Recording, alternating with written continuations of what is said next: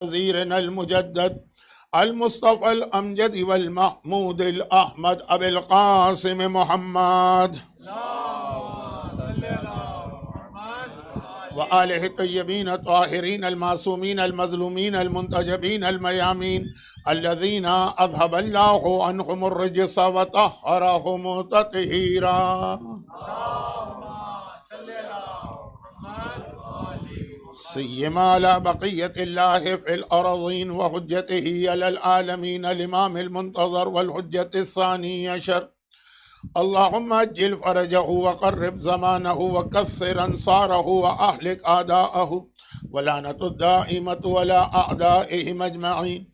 أما بعد فقد قال الله عز وجل في كتابه المبين وفرقانه المتين وقرآنه المجيد وقوله الحق بسم الله الرحمن الرحيم وما جعلنا من قبلك لبشر خلفا أفإن مت فهم الخالدون.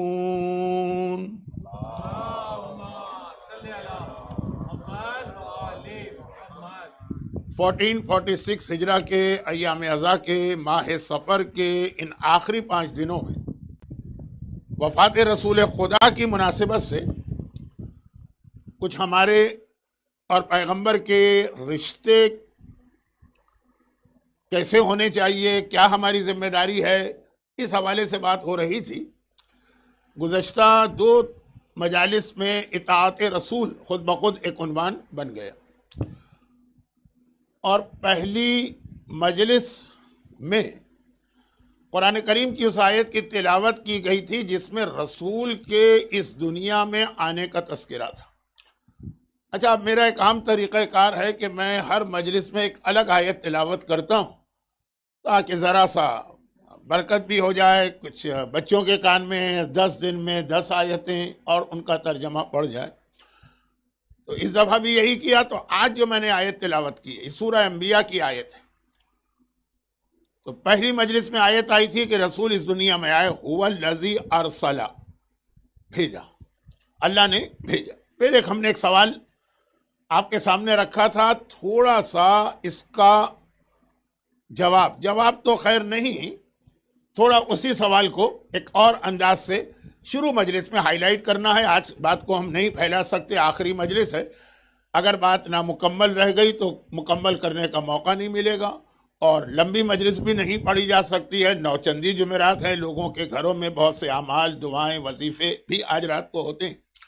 تو خیر، وہ آیت تھی رسول اس دنیا میں آئے، اور آج جو آیت میں نے تلاوت کی رسول اس دنیا سے گئے. البتہ رسول اس دنیا سے گئے اس کا تذکرہ کس انداز سے ہے؟ صرف آیت کا ترجمہ، وَمَا جَعَلْنَا لِبَشَرٍ مِّن قَبْلِكَ الْخُلْدَ. اے حبیب، ہم نے کسی انسان کے لیے بھی جو تم سے پہلے گزرا ہے، خلد، خالدین یعنی ہمیشہ رہنا، ہمیشگی، دوام، ہم نے تم سے پہلے بھی کسی انسان کے لیے ہمیشہ کی زندگی نہیں رکھی. افَإِن مِتَّ، اگر تمہیں موت آئے تو انکا، کیا وہ یہ سمجھتے، انہم ہم الخالدون، کیا وہ یہ سمجھتے کہ وہ ہمیشہ ہمیشہ زندہ رہیں گے؟ جب ہم اپنے حبیب تک کو موت کے مرحلے سے گزارتے ہیں تو کسی اور کے لیے کیا گنجائش کہ وہ ہمیشہ رہے. پیغمبر کی موت کے حوالے سے پیغام یہ دیا جا رہا ہے کہ موت ایک ایسی حقیقت ہے جس کا سامنا ہر ایک کو کرنا ہوگا. آدمی بھول جاتا ہے، اس کو خیال ہی نہیں رہتا کہ ہم کو ایک دن مرنا ہے. دنیا میں سارے دنگے، فساد، یہ بے چینی، یہ حق تلفی، یہ ایک دوسرے پہ ظلم، سب کی بنیادی وجہ یہی کہ آدمی کو یاد ہی نہیں رہتا ہے کہ ایک دن ہم کو مرنا. اور یہی یاد دلانے کے لیے قرآن نے بھی پیغمبر کی ذات کو پیش کیا. دیکھیں، ویسے عملی زندگی میں پیغمبر کے لیے سورہ احزاب میں آیا وَلَقَدْ كَانَ لَكُمْ فِي رَسُولِ اللَّهِ أُسْوَةٌ حَسَنَةٌ. عام زندگی میں رسول تمہارے لیے ایک بہترین ماڈل ہے، رول ماڈل، اسوہ حسنہ. لیکن موت تک کے حوالے سے کہا گیا کہ خالی زندگی نہیں، موت کے حوالے سے بھی یاد رکھو. اچھا، کسی بات کو بالکل بالکل بالکل پکا کرنے کے لیے کبھی انسان ایک ایسا اسٹیپ اٹھا لیتا ہے کہ پھر تو یقین ہو جائے لوگوں کو کہ یہ کام اب ہو ہی نہیں سکتا ہے۔ اردو میں ایک محاورہ ہے جس کے پیچھے ہسٹری کا ایک واقعہ بھی ہے۔ ہمارے زمانے میں میٹرک کے کورس میں انگلش کی کتاب میں بھی وہ واقعہ تھا۔ اردو کا محاورہ ہے، فلاں کام ہم تو کشتیاں جلا کے آئے۔ اور واقعہ بھی آپ کو پتا ہے کہ طارق بن زیاد نے جب اسپین پہ اٹیک کیا تھا، فوج چھوٹی تھی، مخالف کی فوج بڑی تھی، وہ ساری کشتیاں اس نے جلا دی کہ اب تاکہ میری فوج میں واپسی کا تصور ہی نہ رہے، یا جیتنا ہے یا مرنا ہے، اسے جا ہی نہیں سکتے۔ تو وہ کشتیاں جلانے کا محاورہ بنا۔ ضمناً ایک بات، ایک چھوٹا سا جملہ، طارق بن زیاد نے اسپین پہ اٹیک کیا، اسپین پہ قبضہ کیا، اسپین کے بعد ساؤتھ فرانس تک پہنچا۔ چنانچہ وہ جو ایک سوال اکثر بچے کرتے ہیں، وہ بچے جن کو یہ معلومات ہے کہ 9ویں اور 10ویں امام کی بیویاں مارسیل سے آئی تھیں، جو فرانس کا ایک بہت ہی مشہور شاید میڈیٹرین کے اوپر ریزورٹ ٹائپ کا شہر۔ تو وہ اسلامی دنیا میں آئی کہاں سے تھی؟ وہ تھرو اسپین آئی تھی۔ وہ اسپین کے جو طارق بن زیاد نے فتح کیا، کشتیاں جلانا۔ کشتیاں جلانے کا مقصد یہ کہ بس اب ہر ایک کو معلوم ہو جائے کہ واپسی کا کوئی راستہ نہیں۔ ام سلمہ پیغمبر کی ایک ایسی بیوی ہے جو فضیلت میں جناب خدیجہ کے بعد باقی تمام بیویوں سے ہیں، افضل ہے۔ اور ام سلمہ کی ایک خاص بات جو روایتوں میں آئی کہ وہ اپنی عقل کے اعتبار سے، اپنی دانشمندی کے اعتبار سے، اپنی وزڈم کے اعتبار سے تمام مردوں پر بھی بھاری تھی۔ پہلے دن جو آیت آئی تھی اس میں تھا یعلمہم الکتاب والحکمہ، پیغمبر کتاب کی بھی تعلیم دیتا ہے، حکمت کی بھی تعلیم دیتا ہے۔ یہ حکمت بہت بڑی چیز ہے، پورا عشرہ۔ ام سلمہ میں یہ حکمت ہے۔ اور زندگی میں پیغمبر نے بار بار کہا کہ 2 مشورے مجھے ایسے ملے کہ اتنے بہترین مشورے کبھی نہیں ملے، ایک مرد نے دیا، ایک عورت نے۔ مرد کا مشورہ تو بہت مشہور ہے، اللہ کا رسول کیا کہیں گے، ڈیوائن نالج یعنی علم لدنی ہے، وحی کے ذریعے سے علم ملتا ہے۔ وہ مشورے کے محتاج نہیں ہوتے ہیں لیکن مشورہ لیتے ہیں۔ عمل کریں نہ کریں وہ ایک الگ چیز ہے۔ آپ کو کئی جگہ ملے گا مشورہ لیا، عمل نہیں کیا، لیکن 2 مشورے۔ ایک سلمان فارسی نے جب میدان خندق کو، جنگ خندق میں خندق کھودنے کا مشورہ دیا، پیغمبر نے کتنا اس کو اپریشیٹ کیا۔ اسی موقع پر یہ خندق کی وجہ سے پیغمبر نے کہا سلمان و منا اہل البیت۔ اور بلکہ ہوا یہ تھا کہ جب یہ خندق کھودی گئی سلمان کے مشورے پر، تو اس وقت تو مسلمانوں کو ریئلائز نہیں ہوا تھا کہ یہ کتنا بڑا ان کو ایک فائدہ مل رہا ہے، بلیسنگ مل رہی۔ جب کافروں کا اتنا بڑا لشکر آیا، اتنا بڑا کہ زندگی میں انہوں نے دیکھنا تو چھوڑے، سوچا بھی نہیں تھا کہ اتنا بڑا لشکر ہوگا، مگر اس خندق کی وجہ سے رک گیا۔ تو اب پھر سلمان کے مشورے کی اہمیت ہر ایک کو پتہ چل، اور پھر ہر آدمی اپنا رشتہ جوڑنے لگا کہ بھئی سلمان تو ہمارے دوست ہیں، سلمان تو ہماری فیملی میں ایک کے بہت کلوز ہیں، سلمان تو ہمارے ہیں۔ پیغمبر نے کہا تم سب غلط کہہ رہے ہو، سلمان منا اہل البیت، وہ نہ تمہارا ہے، نہ تمہارا ہے، نہ تمہارا ہے، وہ ہم اہل بیت کا ہے۔ اب یہ سلمان کا مشورہ تو بہت مشہور ہے۔ پیغمبر نے اسی طرح سے اپریشیٹ کیا تھا جناب ام سلمہ کے اس مشورے کو، جو حج اور عمرہ اتنا آج کل رواج ہو گیا، اس لیے اب آسانی سے سمجھ میں آتا۔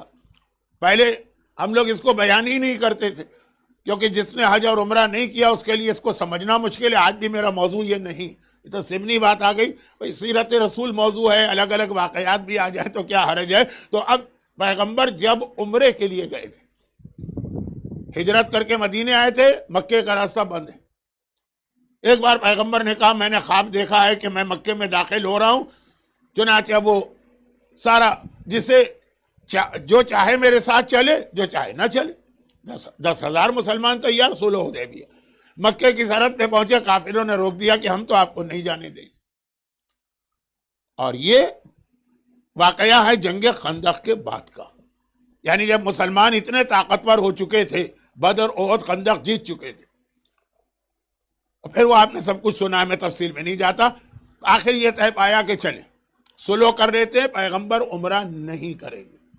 یا آپ ایک جملہ میں ہمیشہ بتاتا ہوں تاکہ وہ جو آج کل عمرے کو بھی ایک تفریحی سفر بنا لیا گیا ہے. جس کا دل چاہتا ہے منہ اٹھاتا ہے, وہاں آن لائن ویزا 2 منٹ پہ آ جاتا ہے. booking.com یا اس ٹائپ کے سائٹ کے ذریعے سے ہوٹل بک کرا لیتے ہیں اور پہنچ جاتے ہیں.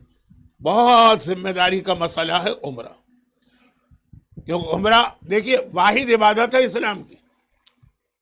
کیا آپ کی مرضی ہے آپ عمرہ کریں کہ نہ کریں, لیکن ایک بار شروع کر دیا تو اس کو مکمل کرنا واجب ہے.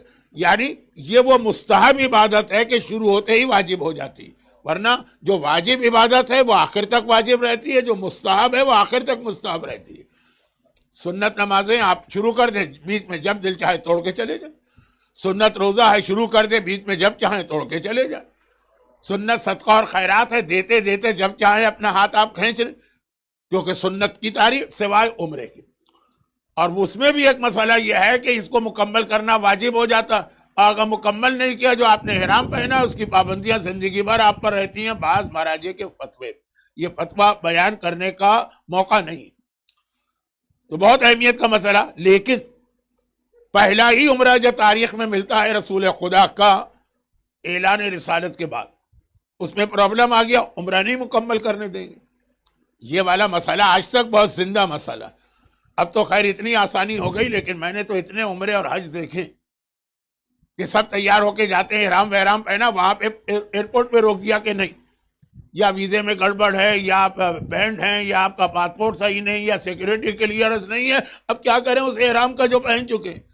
یہی پیغمبر کا صلح حدیبیہ والا عمرہ کام آتا کہ بس باقی سارے واجبات چھوڑ دو, آخر میں سر منڈواؤ اور احرام تمہارا اتر جائے گا. بہت لمبا اور کمپلیکیٹڈ مسئلہ ہے, جسے میں نے اس لیے سمیٹ لیا کہ ٹائم نہیں. آج آخری مجلس ہے اس سال کی مجالس میں. پیغمبر اسلام نے یہی اعلان کر دیا کہ بھائی مکے والے ہم کو جانے نہیں دے رہے. عمرہ تو نام ہی اس بات کا ہے نا کہ خانہ کعبہ کا طواف کریں, وہ جانے ہی نہیں دے رہے. چنانچہ اب ہم اپنا عمرہ شروع کر چکے ہیں, پہلا واجب کر لیا, آخری واجب پہ جمپ لگاتے, بیچ کے سارے واجبات چھوڑ دیتے ہیں. اور یہ قیامت تک کے لیے ان لوگوں کے لیے مسئلہ ہے, پیغمبر فرما رہے, جن کو روک دیا جائے. مسلمانوں کو شوق پہنچا, یا رسول اللہ جب ہم کمزور تھے تو کافروں سے نہیں ڈرے, نہ دبے, نہ جھکے, اور آج ہم اتنے طاقتور ہیں کہ جنگ خندق میں جو کافروں کو شکست ہوئی تھی, پھر وہ کبھی مدینے پہ اٹیک نہیں کر سکے, کمر ٹوٹ گئی تھی ان کی. تو آج ہم اتنے طاقتور ہیں, ہم کیوں جھک جائیں. پیغمبر نے کہا بہرحال حکم خدا یہ ہے کہ تم اپنا سر منڈواؤ اور اپنا احرام اتارو اور واپس چلو. 3 بار پیغمبر نے کہا, کسی بھی اثر ہی نہیں ہوا. اور یہ سارے منافق نہیں تھے, اس میں مخلص بھی تھے, لیکن شوق, یہ کیا ہو گیا. ہم آج اتنے طاقتور ہو کر ان کے سامنے جھک رہے ہیں. آج کی دنیا کا سب سے بڑا پرابلم کیا ہے 21 سینچری کا؟ ایگو. ہر آدمی کو ایگو کو اتنا بڑا کر دیا ہے آج کے میڈیا نے اور آج کی حکومتوں نے کہ اپنے باپ کی بات تو کیا مانے گا بیٹا, اپنے شوہر کی بات تو کیا مانے گی بیوی, اپنے مرجے کی بات تو کیا مانیں گے, اللہ رسول کی بات بھی ماننے کو تیار نہیں اپنی ایگو کی وجہ سے. وہ تو کہیے کہ اللہ ہمارے سامنے نہیں ہے, لیکن حکم خدا بتاتے کہاں عمل کرتے ہیں لوگ. رسول ہمارے سامنے نہیں ہے, امام سامنے نہیں ہے, مرجے سامنے ہے, تو اس کے صاف صاف اس کو گالیاں دے کے آگے بڑھ جاتے ہیں. اگر وہ سامنے ہوتے تو اسی طرح مخالفت ہوتی. جرنلائز بات نہ کرو, لیکن اکثریت کی ایگو بہت بڑی ہے آج کل. تو خیر, اب وہاں پہ یہ تھا کہ ہم جیت گئے, مسلمانوں کا ایگو پرابلم تھا, اب ہم کیوں جھکے ان کے آگے. 3 بار پیغمبر نے کہا, خیمے میں تھے پیغمبر, وہی درخت کے نیچے خیمہ, حکم دیا, پھر خیمے میں چلے گئے. پھر تھوڑی دیر کے بعد آئے کہ لوگوں نے عمل کیا کہ نہیں, کہ لوگ اسی طرح بیٹھے, بالکل بت بنے ہوئے, جیسے لوگ ہماری مجلسوں میں بیٹھتے ہیں نا کہ پتہ بھی نہیں چلتا کہ سن بھی رہے ہیں کہ نہیں سن رہے ہیں. پیغمبر نے دیکھا اسی طرح بیٹھے ہوئے, پھر پیغمبر خیمے میں گئے, پھر آئے, تیسری بار حکم دیا, پھر دیکھا اسی طرح بیٹھے. اب جو 3 مرتبہ لوگوں نے پیغمبر کا حکم نہیں مانا ڈائریکٹ پیغمبر سے سننے کے بعد, تو اب پیغمبر کے چہرے پہ ایک پریشانی کے آثار نظر آئے. اب جو خیمے میں آئے, اچھا ہر سفر میں پیغمبر اپنی ایک بیوی کو لے کے جاتے ہیں, اس دفعہ ام سلمہ کا ٹرن تھا, وہ تھی. کہ یا رسول اللہ آج اس وقت تو آپ بہت پریشان نظر آ رہے ہیں. کہا کہ مسلمانوں کو کیا ہو گیا ہے, 3 بار میں بتا چکا ہوں. کہ بھائی اب ہم عمرہ نہیں کریں گے، ہم نے صلح کر لی، ہم یہیں مکے کی سرحد سے واپس چلے جائیں گے، لیکن اس کے لیے وہ جو احرام پہنا ہے سفید، اس کو اتارنا ہے نا، اتارنے کے لیے سر منڈوانا پڑتا ہے۔ میں نے 3 بار ان سے کہا کہ سر منڈواؤ، کوئی عمل ہی نہیں کر رہے۔ اب ام سلمہ پیغمبر کی بیوی ہی نہیں ہے، ام سلمہ کی 2 پوزیشن سے، پیغمبر کی بیوی بھی ہے اور ہماری اور آپ کی ماں بھی ہے۔ آپ کے گھروں میں بھی یہ واقعہ پیش آتا ہوگا کبھی کبھار، یہاں ویسٹ کی بات نہیں کر رہا، پاکستان کی بات کر رہا ہوں، کہ کبھی ایسا ہوتا ہے کہ باپ کسی بات پہ ناراض ہو تو ماں آ کے ڈیفینڈ کرتی ہے اپنی اولاد کو، اور اس کے کسی عمل کی کوئی توجیہ پیش کرنے کی کوشش کرتی ہے کہ اس نے اس لیے کیا ہو۔ وہی ایک ماں کو اپنی اولاد سے محبت ہے، ام سلمہ آئی، کہا یا رسول اللہ یہ آپ کی مخالفت میں خاموش نہیں بیٹھے، یا ایسا نہیں ہے کہ آپ کی نافرمانی کرنا چاہتے ہیں، ان کے دلوں میں ذرا سی امید ہے کہ شاید آخری وقت میں حکم خدا آ جائے کہ جاؤ، اب مکے والے تمہارے سامنے حیثیت کیا رکھتے ہیں، جاؤ اور جا کے عمرہ کر لو۔ ابھی ان کو چانس نظر آ رہا، بہت ساری مثالیں آج کے زمانے میں اسی طرح پوری اترتی، روک دیا امیگریشن میں، اب بیٹھے ہوئے ہم سعودی عرب کے امیگریشن میں، کہا نہیں جا سکتے، لیکن ذرا سا چانس ہوتا ہے کہ بھئی اس سے بات کر لو، مینیجر سے بات کر لو، اور امیگریشن آفیسر سے بات کر لو، اس کے ہیڈ سے بات کر لو، ایک امید ذرا سی ہوتی۔ ہاں جب وہ ہاتھ پاؤں باندھ کر جہاز پہ بٹھا کے واپس جہاز اڑا دیتے ہیں، تب پھر آدمی سمجھتا ہے کہ اب واپسی۔ ام سلمہ نے وہی سب کامن سینس کی باتیں کہا یا رسول اللہ ان مسلمانوں کے دلوں میں یہ خیال ہے، کسی مسلمان نے آ کر ام سلمہ سے نہیں کہا، لیکن ایک ماں واقعاً جیسا زوجہ رسول کو ہونا چاہیے اپنی امت کے لیے، وہ آ کے ڈیفینڈ کر رہی ہے کہ یہ آپ کی مخالفت میں اس وقت خاموش نہیں بیٹھے کہ آپ کا حکم ٹھکرا رہے، نہیں، امید 1% چانس ہے کہ شاید۔ اب ایک کام آپ کریں، یہ ذرا سی جو امید ہے نا، یہ ان کے دلوں سے ختم کر دیں۔ پیغمبر نے کہا وہ کیسے ختم کروں؟ پیغمبر جانتے ہیں باتیں، لیکن بتانا ہے کہ بعض اوقات کتنے اہم مشورے کن لوگوں سے مل جاتے ہیں۔ یہ کن لوگوں کا مطلب میں ام سلمہ کا اسٹیٹس کم نہیں کر رہا ہوں، عربوں میں عورتوں کا اسٹیٹس اتنا کم تھا، حقیر سمجھتے تھے، کسی مشورے میں عورتوں کو شریک ہی نہیں کرتے تھے۔ تو ام سلمہ کے مشورے کی اہمیت مشورے کی حیثیت سے بھی ہے، اور عورت کا اسٹیٹس پیغمبر بلند کر رہے۔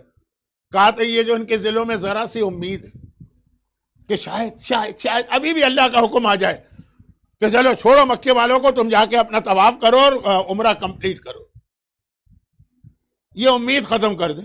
یہ کیسے ختم کرے؟ کہا آپ ان کے سامنے جا کے بیٹھے، نائی کو بلائیں، اس سے کہیں کہ سب کے سامنے میرا سر مونڈو، جب آپ اپنا سر منڈوائیں گے اور احرام اتاریں گے تب ان کو یقین ہو جائے گا کہ اب مسئلہ بدلنے والا نہیں ہے۔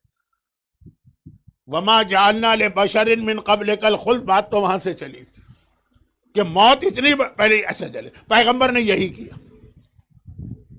بجائے اس کے کہ اپنے خیمے میں بیٹھ کر وہاں سر منڈواتے، پبلک میں جا کے بیٹھے، بہت بڑا مجمع ہے، 10,000 کا اپنا سر منڈوایا، تب مسلمانوں کو یہ یقین، بات صحیح تھی ام سلمہ، اب یقین آ گیا کہ مسئلہ چینج ہونے والا نہیں۔ اس موقع پر بعض اعتراضات ایسے ہوتے ہیں جس کا الگ سے جواب دینے کا وقت نہیں ہوتا، ایسے واقعات کے بیچ میں ایک آدھ جملے میں کوئی اعتراض کا جواب آ جاتا ہے۔ دنیا میں کئی جگہوں پر پیغمبر اسلام کے بال موجود، احترام میں ہم لوگ اسے کہتے ہیں منہ مبارک، فارسی میں منہ بال کو کہتے ہیں، مبارک مانے برکت والا بال۔ ایک سوال بعض لوگ یہ اٹھاتے ہیں کہ آخر یہ پیغمبر کے بال آئے کہاں سے؟ اس عمرے میں جب پیغمبر نے سر منڈوایا، وہ بال گرے تو مسلمان دوڑ کے گئے، جس کے ہاتھ میں پیغمبر کا جو بال آیا اس نے اسے چوم کر بوسہ دے کے اپنے گھر میں بڑی حفاظت سے رکھا، اور پھر اس کے بعد باقی دنیا میں پھیلا وہ الگ چیز۔ امید ختم کرنے کے لیے پھر اتنی ایکسٹریم کی مثال دی جاتی کہ جب رسول اللہ کا سر منڈ گئے اور انہوں نے اپنا عمرہ انکمپلیٹ چھوڑ دیا تو ہم کیا؟ یہی قرآن نے موت کے حوالے سے کہا۔ کافی لوگ بعد میں آئے ہیں، اس لیے کہہ رہا ہوں کہ بات یہ چل رہی تھی کہ موت، پیغمبر دنیا میں آئی، یہ پہلی مجلس کی آیت تھی، پیغمبر دنیا سے جا رہے ہیں، یہ آخری مجلس کی آیت جو ابھی میں نے تلاوت کی۔ کہ وما جعلنا لبشر من قبلک الخلد، تم سے پہلے بھی ہم نے کسی کو ہمیشہ کی زندگی نہیں دی۔ افإن مت، اگر تم مرو تمہیں موت آئے گی، تو یہ لوگ کیسے سمجھ سکتے ہیں کہ ہم نہیں مریں گے؟ اچھا، اب یہ پیغمبر بھی مریں گے، یہ لفظ مریں جو کہ واقعہ ورنہ بدتمیزی کا لفظ ہے، تمہیں بھی مرحلہ موت سے گزرنا ہوگا۔ اور یہاں پر پیغمبر کی سیرت نہیں، موت کا ذکر آ گیا نا، تو ایک چھوٹی سی روایت اور سن لی، کیونکہ جو بات ابھی چل رہی تھی ام سلمہ والی، کہ کبھی کسی مسئلے میں ایک گریک میتھولوجی میں واقعہ پینڈورا، وہ جو لڑکی تھی کہ کیا تھی جس نے وہ باکس کھول دیا، جس میں دنیا بھر کی مصیبتیں تھی، جب باکس کھولا تو پریشانیاں دنیا میں پھیل گئی۔ یہاں کے تو کورس میں بھی کہیں ہوگا، میں تو بہت بڈھا آدمی ہوں، پرانی بات کر رہا ہوں، پینڈورا باکس اور ساری، یعنی اس وقت دنیا میں کوئی مصیبت پریشانی نہیں تھی، ایک کہانی ہے، ایک میتھولوجی ہے گریک کی، کہ بیماری اور جھگڑے اور قتل اور غارت گری اور قحط اور کووڈ اور ساری بیماریاں ایک باکس میں تھی، لیکن وہ لاک تھا۔ اس لڑکی کی غلطی سے وہ باکس کھل گیا، یا اس نے کھول دیا، دنیا میں پھیل گئی۔ اب جو لوگ پریشان ہوئے کہ کیا ہوگا، تو آخر میں پھر کسی دیوتا نے، اب یہ سب جھوٹی باتیں ہیں، کہا ایک ہوپ، امید، کہا یہ گفٹ دیا جا رہا ہے تم لوگوں کو امید کا، کہ سارے بڑے سے بڑے پرابلم آ جائیں، لیکن امید اگر تمہارے دل میں زندہ ہو تو ہر مصیبت کا سامنا کر لو گے۔ بہت بڑی چیز ہوتی ہے امید۔ شاید میں ذرا سا بہک گیا، بہکا نہیں ہوں، لیکن مجمع کو دیکھ کے لگ رہا ہے، تو واپس آئیے۔ اب یہ کہ صلح حدیبیہ پہ ذرا سی امید تھی، پیغمبر نے اپنا سر منڈوا کے ہی امید ختم کر دی۔ موت کے حوالے سے امید تھی، شاید کبھی دنیا اتنی ترقی کر جائے، سائنس اتنی ترقی کر جائے کہ آدمی کو کبھی موت ہی نہ آئے۔ قرآن نے کہا اپنے حبیب کو ہم نے موت دے دی، تو اب کسی کے دل میں یہ امید پیدا نہ ہو کہ وہ ہمیشہ رہے گا۔ اور یہ والی امید کے لیے ایک حدیث اور سن لیجیے، ذرا انٹرسٹنگ حدیث ہے، اور کچھ اس کا تعلق موت سے ہے، اس لیے پڑھ رہا ہوں۔ اور آج شب جمعہ، جہاں میں یا تو ذکر امام زمانہ کا کرتا ہوں یا موت کا کرتا ہوں، تو فی الحال تو ایک حدیث خالی، قیامت، حساب کتاب، وہ جو 8ویں امام کی شہادت کی رات کو میں نے پڑھا کہ 3 بڑے مشکل مرحلے، ایک قبر کا آغاز، ایک قیامت کا آغاز، ایک جنت کا آغاز۔ جنت کہاں سے شروع ہوتی ہے؟ پل صراط سے۔ پل صراط کا مطلب ہے کہ آپ جنت کے راستے پہ آ گئے ہیں، اسی لیے پل صراط بالکل جہاں سے اسٹارٹ ہوتا ہے وہاں پر مولا کھڑے ہوتے ہیں۔ حضرت ابو بکر کا جملہ ہے الصواعق المحرقہ کتاب میں نا، کہ لا یجوز احد الصراط الا من کتب لہ علی الجواز، پل صراط پر تو قدم ہی وہ رکھے گا جسے علی لکھ کے دیں کہ یہ ہمارا شیعہ۔ پل صراط ہے علی والوں کے لیے، اس کے اب جتنے عذاب آ رہے ہیں تو اس کا مطلب ہے وہ بھی سب علی والوں کے لیے، وہ جائے گا، کیونکہ پل صراط اسٹریٹ ایک راستہ، نہ دائیں نہ بائیں، نہ کوئی ایگزٹ، نہ کوئی سائیڈ روڈ، کچھ نہیں، سیدھا آپ کو جنت تک لے کے جائے گا۔ پل صراط اسٹارٹنگ ہے جنت کی، جیسے نامہ اعمال ہاتھ میں آنا اسٹارٹنگ ہے قیامت کی، جیسے منکر و نکیر کا آنا اسٹارٹنگ ہے برزخ کی، وہ جو 3 دن پہلے کی مجلس تھی۔ تو اب یہ سارے مرحلے ختم، جنت والے جنت میں پہنچ گئے، اور جو جہنم والے ہیں وہ میدان قیامت سے چلے جہاں پل صراط شروع ہے۔ علی نے دیکھا کہ یہ میرا شیعہ نہیں ہے، وہیں سے دھکا دے کے انہیں گرا دیا، کیونکہ ایک طرف قیامت ہے، ایک طرف جنت ہے، جہنم اس کے نیچے، وہیں سے گرا دی۔ اب جہنم والے جہنم میں پہنچ گئے، جنت والے جنت پہ پہنچ گئے، میدان قیامت کو سمیٹ کے ختم کر دیا گیا۔ ختم، قیامت کا جو مقصد تھا وہ پورا ہو گیا، اب میدان قیامت بھی توڑ دیا گیا، پل صراط بھی ختم کر دیا گیا،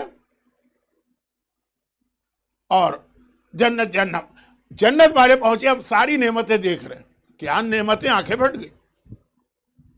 جنت تصور سے بھی بالا تر ہے، ہم تو جتنا سن لیتے ہیں یہ کچھ بھی نہیں ہے، اور جتنا ہم آسان سمجھ لیتے ہیں جنت۔ ایک بات یاد رکھیے گا، ایک جملہ میں کہہ رہا ہوں، اس کو میں زیادہ بتانا نہیں چاہتا، شاعری اور قصیدہ خوانی عقیدت، عقیدہ نہیں۔ عقیدہ الگ چیز ہوتی ہے، عقیدت الگ چیز ہوتی ہے۔ تو جس طرح سے شاعری میں بعض اوقات ایسا لگتا ہے کہ جنت تو کوئی بہت ہی معمولی سی اور فری والی چیز ہے، جب چاہے جس کا دل چاہے وہ جا کے جنت میں بیٹھ سکتا. نہیں، مولا کے خطبات پڑھیے کہ جنت کسے کہتے ہیں، لیکن اب وقت نہیں. تو خلاصہ یہ ہے کہ جب جنت میں یہ لوگ پہنچ گئے، جنت والے نعمتیں دیکھی آنکھیں بھر گئی. جتنا آدمی سوچ سکتا ہے، انسان کا امیگریشن بہت بڑی چیز ہے، امیگریشن تصور اس سے بھی بڑی. جہنم والے جہنم میں پہنچ گئے، جتنا انہوں نے سوچا تھا عذاب، یہ اس سے بھی خطرناک عذاب نکلا، سوچ بھی نہیں سکتے تھے. دونوں جنت میں اب ہر نعمت ہے نا جنت میں، سب خوش ہیں جنت والے. ایک ڈر ہے، ایک ڈر ہے. اور جہنم والے جہنم کے سخت ترین عذاب میں پہنچ گئے کہ ان کی آنکھیں پھٹی ہوئی ہیں ڈر کی وجہ سے، خوف کی وجہ سے.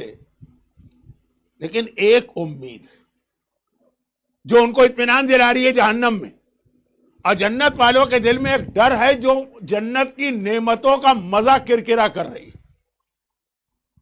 جنت میں ہر نعمت ملی ہے، پہنچ گئے ہیں، کنفرم کہ تم جنتی ہو، لیکن ایک مزہ کرکرا ہو رہا ہے. جہنم میں اتنا سخت عذاب ہے، لیکن ایک امید ان کے دل میں ہے جس سے وہ عذاب جہنم کو ذرا برداشت کر رہے ہیں. اللہ نے اب یہ ان کی امید اور ان کو جو ایک ڈر ہے نا وہ ختم کیا. کیسے طریقے سے؟ ایک روایت ہے، بہت مشہور روایت، شاید اتنی مشہور نہ بھی ہو. وہ یہ کہ سب جنت میں ہے نا، پہنچ گئے، جنت کے دروازے لاک کر دیے گئے. ایک بار اللہ کا اعلان آیا، جتنے جنت والے سب باہر آ جائیں، بالکل جنت کے گیٹ کے اوپر آ جائیں، بالکل. اب کتنی بڑی جنت ہے، سب وہاں پہ آ گئے. اور بہت اب تو گھبرا گئے، یہ کیوں بلایا جا رہا ہے؟ کہیں ایسا تو نہیں کہ ہمیں جنت سے نکالا جا رہا ہے؟ یہ ابھی نعمتیں صحیح معنوں میں ہم نے استعمال بھی نہیں کی، ابھی تو خالی دیکھ دیکھ کے مزہ لے رہے تھے نا. اور بلا لیا. جہنم میں اعلان ہوا، جتنے جہنم والے ہیں وہ سب جہنم کے آخری سرے پہ آ جائیں. اب وہ خوش ہو گئے. یہ اعلان بتا رہا ہے کہ شاید ہمیں جہنم سے آزادی دی جا رہی. اب یہ یہاں سے آئے، وہ وہاں سے آئے، وہ روتے ہوئے آئے، ڈرتے ہوئے آئے، خوفزدہ ہو کے آئے. جنت والے، جنت میں نہ ڈر ہے، نہ خوف ہے، نہ رونا ہے، لیکن اس اعلان سے. اور جہنم کے اندر جہاں پہ ہر پریشانی ہے، ذرا خوش آئے، نکل رہے ہیں، نکل رہے ہیں. اعلان ہو گیا، ہم کو جہنم کے دروازے پہ بلا لیا گیا ہے. اس کا مطلب یہ ہے کہ اللہ ہم کو نکالنا چاہتا. پھر کیا ہوگا؟ امید ختم کرنے کی بات کر رہا ہوں. ایک مینڈے کو لایا جائے گا، لیمپ. یہاں تو بہت ساری بچوں کی نرسری رائمز کے اندر بھی لیمپ کا واقعہ آتا ہے نا، لیمپ لیمپ لیمپ. اب شاید میں غلط ترجمہ کر رہا ہوں، میمنا کہیے کہ جو مینڈا کہیے، تو وہ لیمپ وہ لایا گیا. اور ملک الموت کو بلایا گیا، کہ تمہارا کام ہے نا روحیں قبض کرنا، اب اس کی بھی روح قبض کرو. ایک جانور لیمپ کا، اس کی روح قبض کرو. اور اس طرح روح قبض کروائی جا رہی کہ سارے جنت والے بلائے گئے، سارے آدم سے لے کے قیامت تک کے. اور سارے جہنم والے بلائے گئے، قابل ملعون سے لے کے قیامت تک کے. اس کی روح قبض کرو پبلک سب کے سامنے. اب ملک الموت تو حکم کا پابند ہے، روح قبض کی. تب خدا کی طرف سے اعلان ہوا، پتہ ہے یہ کون تھا؟ کہا تھا ایک جانور ہے. نہیں، کہا یہ خود موت ہے، جس کو اس شکل میں لایا ہوں. خدا کہہ رہا ہے. اور یہ اس کو موت دے دی گئی، موت کو موت دے دی گئی. اے جنت والو، اب اطمینان رکھو، جنت سے نکل ہی نہیں سکتے ہو. صرف ایک تمہارے دل میں ڈر تھا نا کہ کہیں جنت میں کبھی موت نہ آ جائے 2 لاکھ سال بعد، 5 نہیں، انڈیفینٹ. اور اے جہنم والو، تمہیں ایک امید تھی نا کہ کتنا ہی سخت عذاب کیوں نہ، شاید ہم کبھی مر جائیں اور عذاب سے بچ جائیں. موت ہی مر گئی، اب کسی کو موت نہیں آئے گی. امید ختم کرنے کے لیے جہنمیوں کی اور جنت والوں کے دل میں جو ایک وسوسہ و شک آ سکتا ہے، اس کو ختم کرنے کے لیے موت کو موت دی جائے گی. تو یہ ساری باتیں ہی تو خیر موت کے حوالے سے بات آئی. لیکن اب جب یہاں پہ بات پہنچی تو ایک حدیث بہت جلدی میں پڑھ رہا ہوں. جلدی میں کیوں پڑھ رہا ہوں؟ ایک تو اس لیے کہ وقت کم ہے، دوسرا یہ کہ یہ حدیث بھی ان حدیثوں میں سے ایک ہے جسے میں نے شاید 1480 دفعہ پڑھا ہے. تو جس نے میری کوئی مجلس بھی نہیں سنی ہے، صرف ایک سنی ہے، شاید اس نے بھی یہ سنی. یہ ہے جو کل کا موضوع تھا، اسی سے ریلیٹڈ، جو 2 دن سے چل رہا تھا موضوع، اس سے ریلیٹڈ. وہ کیا موضوع چل رہا تھا؟ کہ ہمیں اطاعت رسول کرنا. رسول اس دنیا میں آئے، پہلے دن کی مجلس کے سوال کو آخری دن میں ایک بار کم از کم اس سال آخری مرتبہ ریپیٹ کر رہا ہوں. یہ اتنی گندی دنیا میں، اتنی تکلیف دہ دنیا میں. اچھا، میں نے ریفرنس نہیں دیا تھا کہ یہ لفظ تکلیف دہ اور خراب میں نے کہاں سے استعمال کیا. چلے آج ریفرنس دے دوں، بہت چھوٹا سا ریفرنس. شہزادی کونین کا ایک کیا لفظ ماسٹر پیس بھی توہین لگتا، کیا خطبہ، خطبہ فدق. ایسا خطبہ کہ میں نے عرض کیا پوری نہج البلاغہ سمجھیے اسی کی اولاد ہے. اس کا نام ہی ہے، بیان کر چکا ہوں. زینب کبریٰ کے کوفہ اور شام کے خطبات سب اس کی کاپی ہیں، نہج البلاغہ کی کاپی نہیں. اس میں شہزادی نے شروع میں اپنے بابا کا انٹروڈکشن کرایا. میں نے خطبہ فدق کے 2 جملے پڑھے تھے تیسری مجلس میں، اور ارادہ یہ تھا کہ اس کا وہ حصہ پورا پڑھوں گا جس میں پیغمبر کا انٹروڈکشن، رسالت کا انٹروڈکشن، رسول کی بیٹی سے جو رسول کا ٹکڑا. ہم اور آپ تو جتنے بھی فضائل پڑھے کچھ بھی نہیں ہے. شہزادی کیا کہہ رہی ہیں، لیکن وہ ابھی موقع نہیں ملا. انشاءاللہ اگر زندہ رہا تو کسی اور موقع پر اس کا آخری ٹکڑا، جہاں پر پیغمبر کا ذکر مکمل کر کے شہزادی دوسرے ٹاپک پہ جا رہی ہیں. اس کا یہ جملہ، یہ اس کا ایک لفظ ہے اس کا، جس کی وجہ سے یہ چند جملے دہرا رہا ہوں. ثم قبض اللہ الیہ قبضۃ رافۃ واختیار ورغبۃ وایثار. پھر اللہ نے قبض ہم کہتے ہیں نا ملک الموت نے روح قبض کی. قبضہ اللہ الیہ، اللہ نے ان کو اپنی جانب بلایا، لیکن قبض رافۃ واختیار، راف رعوف مہربانی، بہت ہی مہربانی کے ساتھ بلایا. واختیار، اور پیغمبر اپنے اختیار سے دنیا سے گئے. یہاں ایک حدیث جو مصائب میں بھی پڑھی جاتی ہے رسول خدا کے وفات کے، کہ ہر دنیا کا ہر انسان ملک الموت اس کی روح قبض کرتا ہے بغیر اس سے پوچھے ہوئے. صرف پیغمبر وہ واحد پرسنالٹی کائنات میں گزری ہیں کہ ملک الموت نے آ کے ان سے اجازت لی، ان سے پوچھا. پیغمبر اپنے اختیار سے آپشن اختیار کر کے دنیا سے گئے. اور یہ شہزادی اپنے اس خطبے میں کہہ رہی ہیں جو بابا کی وفات کے 3 دن کے بعد ارشاد فرما رہی. ثم قبض اللہ الیہ قبضۃ رافۃ واختیار ورغبۃ وایثار. اور میرا بابا دنیا سے گیا رغبت، شوق کے عالم میں. ہم ڈرتے ہیں مرنے سے پیغمبر، کیونکہ وہی بات کہ اس خراب جگہ سے اچھی جگہ جا رہے ہیں. ہر آدمی شوق سے جاتا ہے. جب آپ پہلی دفعہ آئے ہوں گے انڈیا پاکستان سے، تو جس وقت ہیتھرو ایئرپورٹ پہ اترے ہوں گے اس وقت کیا آپ کا جوش اور ایکسائٹمنٹ ہوگا. رغبت و ایثار. اور پیغمبر نے ایثار کہتے ہیں ایک چیز کو چھوڑنا اور دوسری چیز کو لینا. یہ ہمارے یہاں اردو میں بھی ہے کہ بھائی میں نے ایثار کیا، یعنی مجھے بھوک لگی تھی، میں نے خود کھانا نہیں کھایا، فقیر کو دے دی. پیغمبر نے ایثار کیا، یعنی دنیا چھوڑ دی، آخرت لے لی. یہ میسج. اور یہ شہزادی کے جملے، ایک ایک جملے کو مجھے سمجھانا تھا اگر خطبہ فدق میرا موضوع ہوتا. اس کے بعد دیکھیے، اس کے بعد جملہ فمحمد، شہزادی نے نام لیا بابا کا، من تعب هذه الدار فی راحت قد حف بملائکۃ الابرار ورضوان الملک الغفار ومجاورۃ الملک الجبار صلی اللہ علی نبیہ وامینہ وخیرۃ من خلقہ وصفیہ والسلام علیہ ورحمۃ اللہ وبرکاتہ. یہاں خطبہ فاطمہ کا وہ حصہ مکمل. تو کیا جملے ہیں، ترجمہ سن لیجیے، ایک برکت ہے شہزادی کا کلام. فمحمد من تعب هذه الدار فی راحت. پس محمد یعنی میرا بابا، تعب. آپ میں سے کوئی مڈل ایسٹ میں رہا ہے، بہت آپ تھک جاتے ہیں، ایگزاسٹڈ.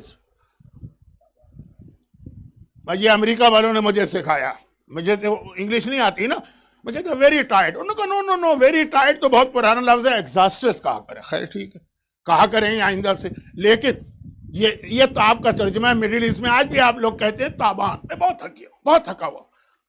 فمحمد من تعب هذه الدار، محمد اس دنیا کی تکلیفوں اور پریشانیوں کو چھوڑ کے گئے ہیں، فی راحت، آخرت کی راحت میں. اور کہاں ہے؟ قد حف بملائکۃ الابرار، نیک فرشتوں نے رسول کو گھیرے میں لیا ہے جہاں وہ گئے. ورضوان الرب الغفار، رضوان مانے خوشنودی، اور وہ اپنے رب غفار کی خوشنودی میں ہیں. ول مجاورت الملک الجبار، مجاورت مانے پڑوس، جوار، اور وہ ملک جبار کے پڑوس میں ہیں. صلی اللہ علی نبیہ و امینہ و خیرتہ فی الخلق و صفیہ والسلام علیہ ورحمۃ اللہ وبرکاتہ. شہزادی فرما رہی صلی اللہ والسلام، دو لفظ. اب اس میں دنیا کے لیے کیا لفظ استعمال کیا؟ دنیا کے لیے نہیں، دنیا میں اپنے بابا کے آنے کے لیے، کہ میرا بابا اس دنیا میں آیا، تابان تھک گیا. یہ دنیا ان کے لیے تھی نہیں. وہی جو پہلی مجلس میں نے سوال کیا تھا اور اس کا جواب 3 دنوں میں دیا، جو پھر ایک مرتبہ دوہرا دوں، وَمَا أَرْسَلْنَا مِن رَسُولٍ إِلَّا لِيُطَاعَ، کہ ہم نے بھیجا اس لیے اس دنیا میں جس کے لیے. شہزادی نے یہ لفظ استعمال کیا طاعت. جو مڈل ایسٹ میں رہیں یا تھوڑی عربی جن کو پتا ہے ان کو معلوم ہے یہ لفظ کتنا خطرناک لفظ. پوری دنیا، یہ دنیا جو ہے نا پوری دنیا کو گویا کنڈیم کر دیا، 0/0 کر دیا اس لفظ سے. شہزادی یہاں آئے تاکہ اطاعت کرے. لیکن اب میرا آج کی مجلس کے آخری حصے میں ایک سوال، اطاعت کسے کہتے ہیں؟ یہ کل کی مجلس میں وہ واقعے کے ذریعے آیا، عورت، شراب، ڈاکٹر، حکیم، بیماری، وہ اطاعت. لیکن یہ ایسی اطاعت کی کس طرح جائے؟ سننا تو آسان ہے، ممبر پہ کہہ دینا بھی آسان، مگر آدمی میں یہ جذبہ کیسے پیدا ہو، اس کی ٹریننگ کیسے پیدا ہو ایسی اطاعت کی؟ اطاعت کے لیے ٹرین کرنا پڑتا.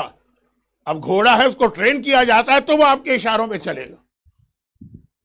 ویشی سے ویسی جانور، آپ کے یہاں بھی یہ ہوگا. کتوں کو باقاعدہ ٹرین کیا جاتا ہے اور وہ بڑے مہنگے ہو جاتے ہیں، وہ کتے ہم سے زیادہ قیمتی ہو جاتے ہیں، وہ کتے بڑی ٹریننگ ان کو دی جاتی. تو ایسا ویشی جانور بھی کیسا کنٹرول میں آ جاتا. شکار کا مسئلہ ہے نا کہ شکاری کتے سے جو آپ شکار کریں گے وہ حلال ہے، کچھ شرائط کے ساتھ. جو توضیح تھوڑا سا آگے آ جائیے، تھوڑا زیادہ. شکاری کتا شکار پہ چھوڑا گیا غیظ و غضب کے عالم میں، اور کیسا خطرناک کتا ہوتا ہے، آدمی کو چیر پھاڑ کے رکھ دے. لیکن جب شکار اس نے کیا ہے تو مجال ہے کہ اس شکار کو اس طرح سے مارے کہ وہ حرام ہو جائے. کنٹرول، بالکل. ٹریننگ کیسے ہوگی مومن کی؟ ہمارا مسئلہ کتے کی ٹریننگ اور گھوڑے کی ٹریننگ نہیں، وہ تو مثالیں تھیں کہ ایسی اطاعت اگر ہم کو کرنا ہے جیسے شکاری کتا، وہ کیا جرمن شیفرڈ جو بھی ہوتا، جیسے وہ اپنے آقا یا ماسٹر کی اطاعت کرتا کہ منہ کو خون لگا ہوا ہے لیکن اگر روکا تو رک جائے گا. یہ اطاعت کیسے ہو؟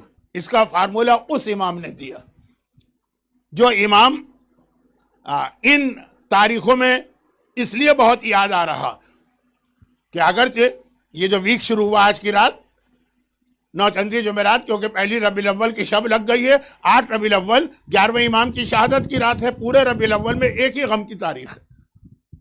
11ویں امام کا جو جہاد ہے نا، جو کنٹریبیوشن، وہ تو آپ سنیں گے، یہاں یقیناً مجلس ہوگی، لیکن وہ ملا ہوا ہے 10ویں امام سے.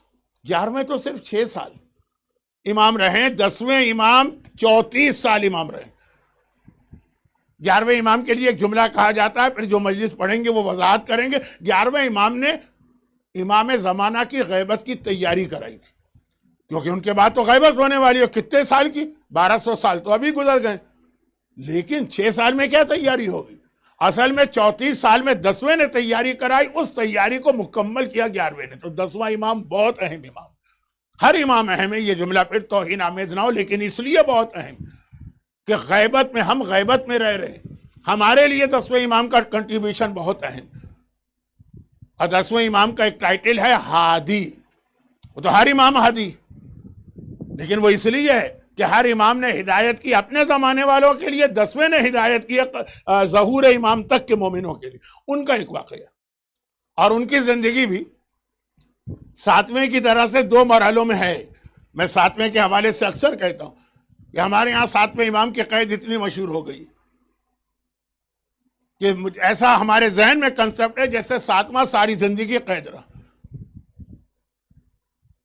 ایسا نہیں، 7واں 14 سال قید رہا ہے نا، اور 20 سال آزاد رہیں. یہ امامت کی بات کر رہا ہوں، ٹوٹل ایج نہیں.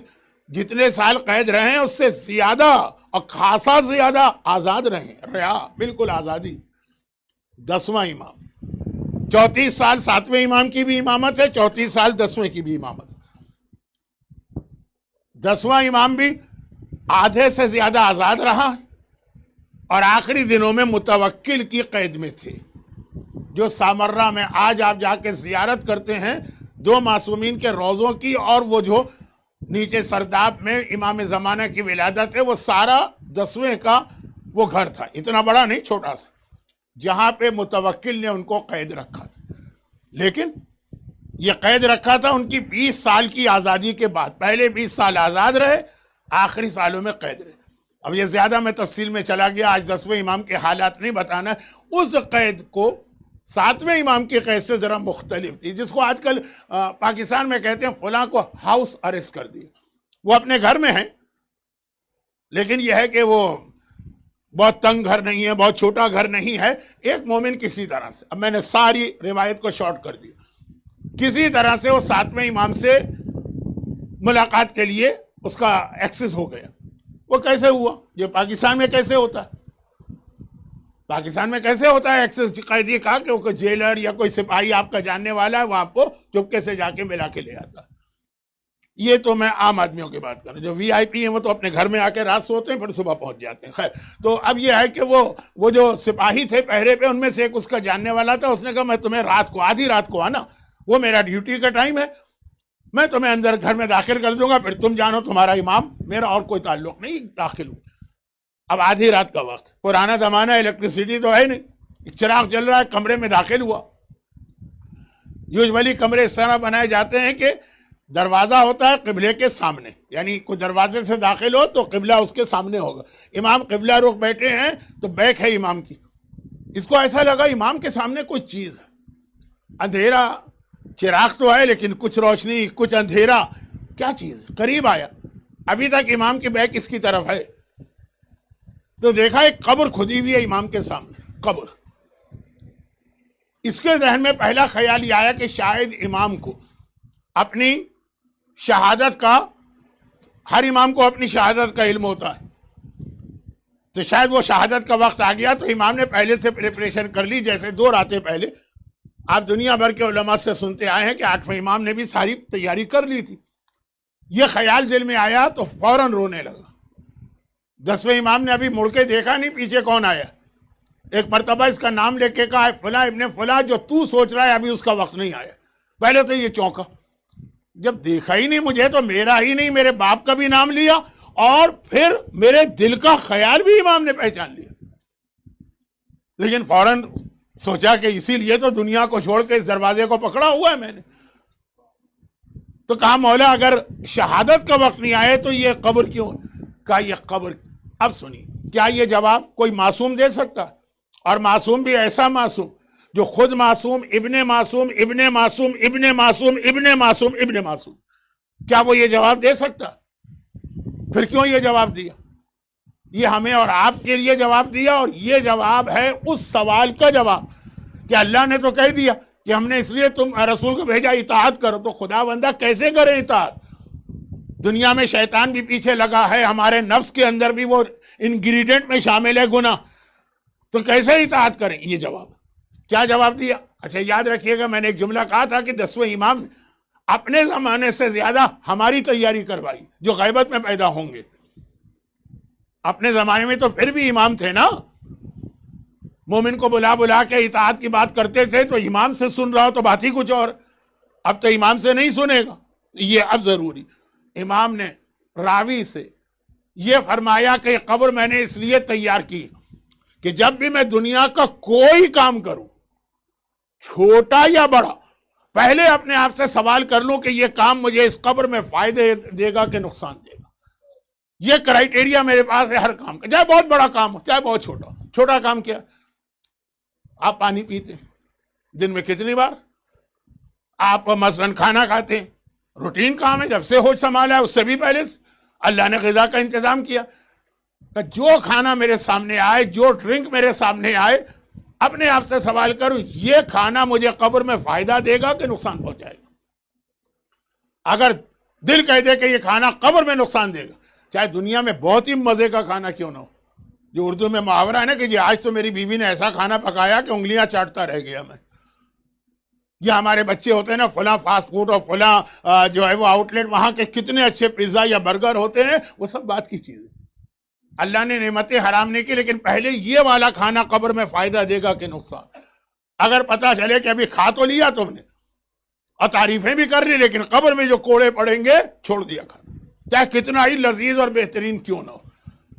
اور اگر کوئی بہت ہی سادہ سا کھانا آ گیا، کبھی ایسا بھی ہوتا ہے ٹریولنگ کے اندر، خیر اب تو کربلا کی زیارت میں مشی میں یا واک میں تو ایک سے ایک کھانے ملتے، لیکن پہلے نہیں تھا. یہ بہت شدید بھوک لگ رہی ہے، بہت ہی بد مزہ سا کھانا آیا، لیکن یہ کھانا قبر میں فائدہ دے گا کیونکہ حلال ہے، پاک ہے، پاکیزہ ہے، طیب ہے، طاہر ہے، وہ کھا لیے.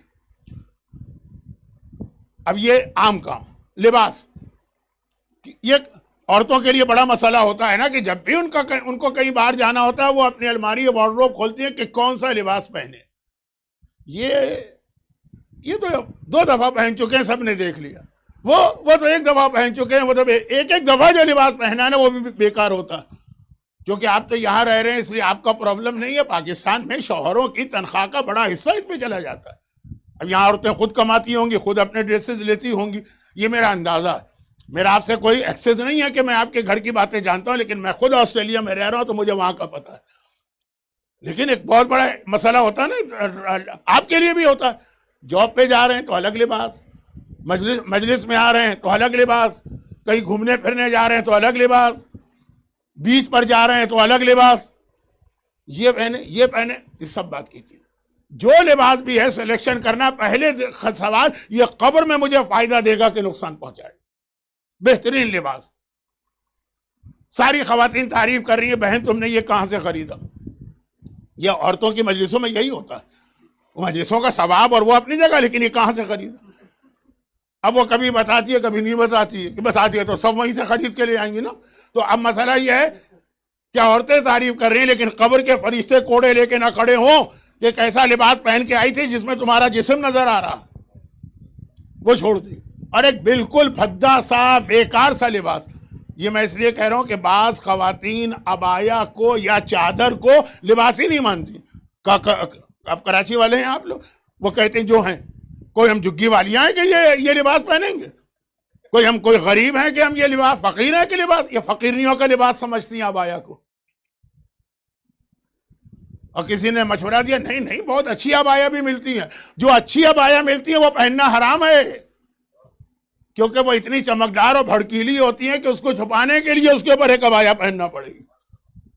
تو خیر خلاصہ یہ ہے کہ قبر میں اب یہ چھوٹے چھوٹے کام، چھوٹے مطلب روزانہ، اور ایک ہے بڑے بڑے کام. پاکستان میں ہم بیٹھے ہیں، ہمیں امیگریشن مل رہا ہے انگلینڈ کا، آئیں کہ نہ آئیں یہ زندگی بدلنے والا ڈیسیشن ہے. قبر میں یہاں آنا قبر میں فائدہ دے گا کہ نقصان پہنچائے گا. چھوٹے سے لے کے بڑے تک میں مثالیں دے کے آپ کا ٹائم کیوں ویسٹ کروں. ٹائم نہیں، یہ آپ کی ذہانت پر توہین ہے، آپ کی ذہانت کی، کہ اتنا تو ہر مومن سمجھتا ہے کہ اس جملے سے امام کی مراد کیا. لیکن کھانا ہو، لباس ہو، مکان ہو، امیگریشن ہو، بچوں کو کون سے اسکول میں پڑھانا ہے جہاں ان کو میوزک سکھائی جاتی ہے، مسئلہ یہ بڑے بڑے ڈیسیشن ہوتے ہیں لائف کے. اور اس سے بھی بڑا ڈیسیشن شادی کرنا. اب جہاں پہ کوئی چوائس نہ ہو، آج کل تو یہ مسئلہ ہے نا کہ مثلا بیچاری بچیاں ہیں، اتنے اچھے رشتے آتے نہیں ہیں، تو جو آتا ہے والدین، یہ پاکستان کی بات کر رہا ہوں، یہاں کا مجھے نہیں پتا، یہ فیس بک نے تو ایسی قیامت ڈھائی ہے. لیکن خلاصہ یہ بڑے ڈیسیجن. اور اکثر لوگ مجھ سے کہتے ہیں کہ مولانا ہماری بیٹیاں ہیں شادی کے قابل، کوئی دعا بتائیے. بڑا پرابلم ہے.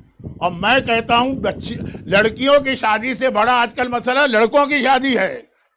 کہاں صحیح میچ ملتے ہیں، لڑکے کی زندگی تباہ کر دیتی ہیں. ایسی خواتین موجود ہیں ہمارے معاشرے میں، اور سب کی بات ہے. لیکن قبر میں، قبر امام فرما رہے جو کام بھی کرو، چاہے گلاس پانی پی رہے ہو اور چاہے شادی کر رہے ہو اور کسی ملک کا امیگریشن لے رہے ہو، یہ سوال کرو قبر میں فائدہ ہے کہ نقصان. یہ سوال اگر تمہارے ذہن میں ہر کام میں آ جائے، ختم، مسئلہ حل. جو رسول اس دنیا میں آئے اطاعت کرانے کے لیے، یہ اطاعت کی ٹریننگ ہے.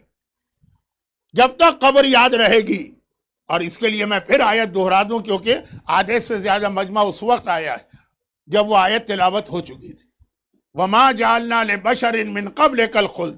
اے حبیب تم سے پہلے بھی ہم نے کسی کو دنیا میں ہمیشہ کی زندگی نہیں دی. افَإِن مِتَّ فَهُمُ الْخَالِدُونَ. سوال کر رہا ہے قرآن کہ جب تم مر گئے تو کیا یہ لوگ سمجھ رہے ہیں کہ ہمیشہ رہیں گے؟ ان کو بھی مرنا. اور جب مرنا ہے تو قبر کے اندر یہ کرائیٹیریا 10 نے بتایا. اور اگر ہم نے اس کی مخالفت کر لی تو بہت ہی مختصر وقت نہیں بچا, بہت تیزی سے وقت گزر گیا.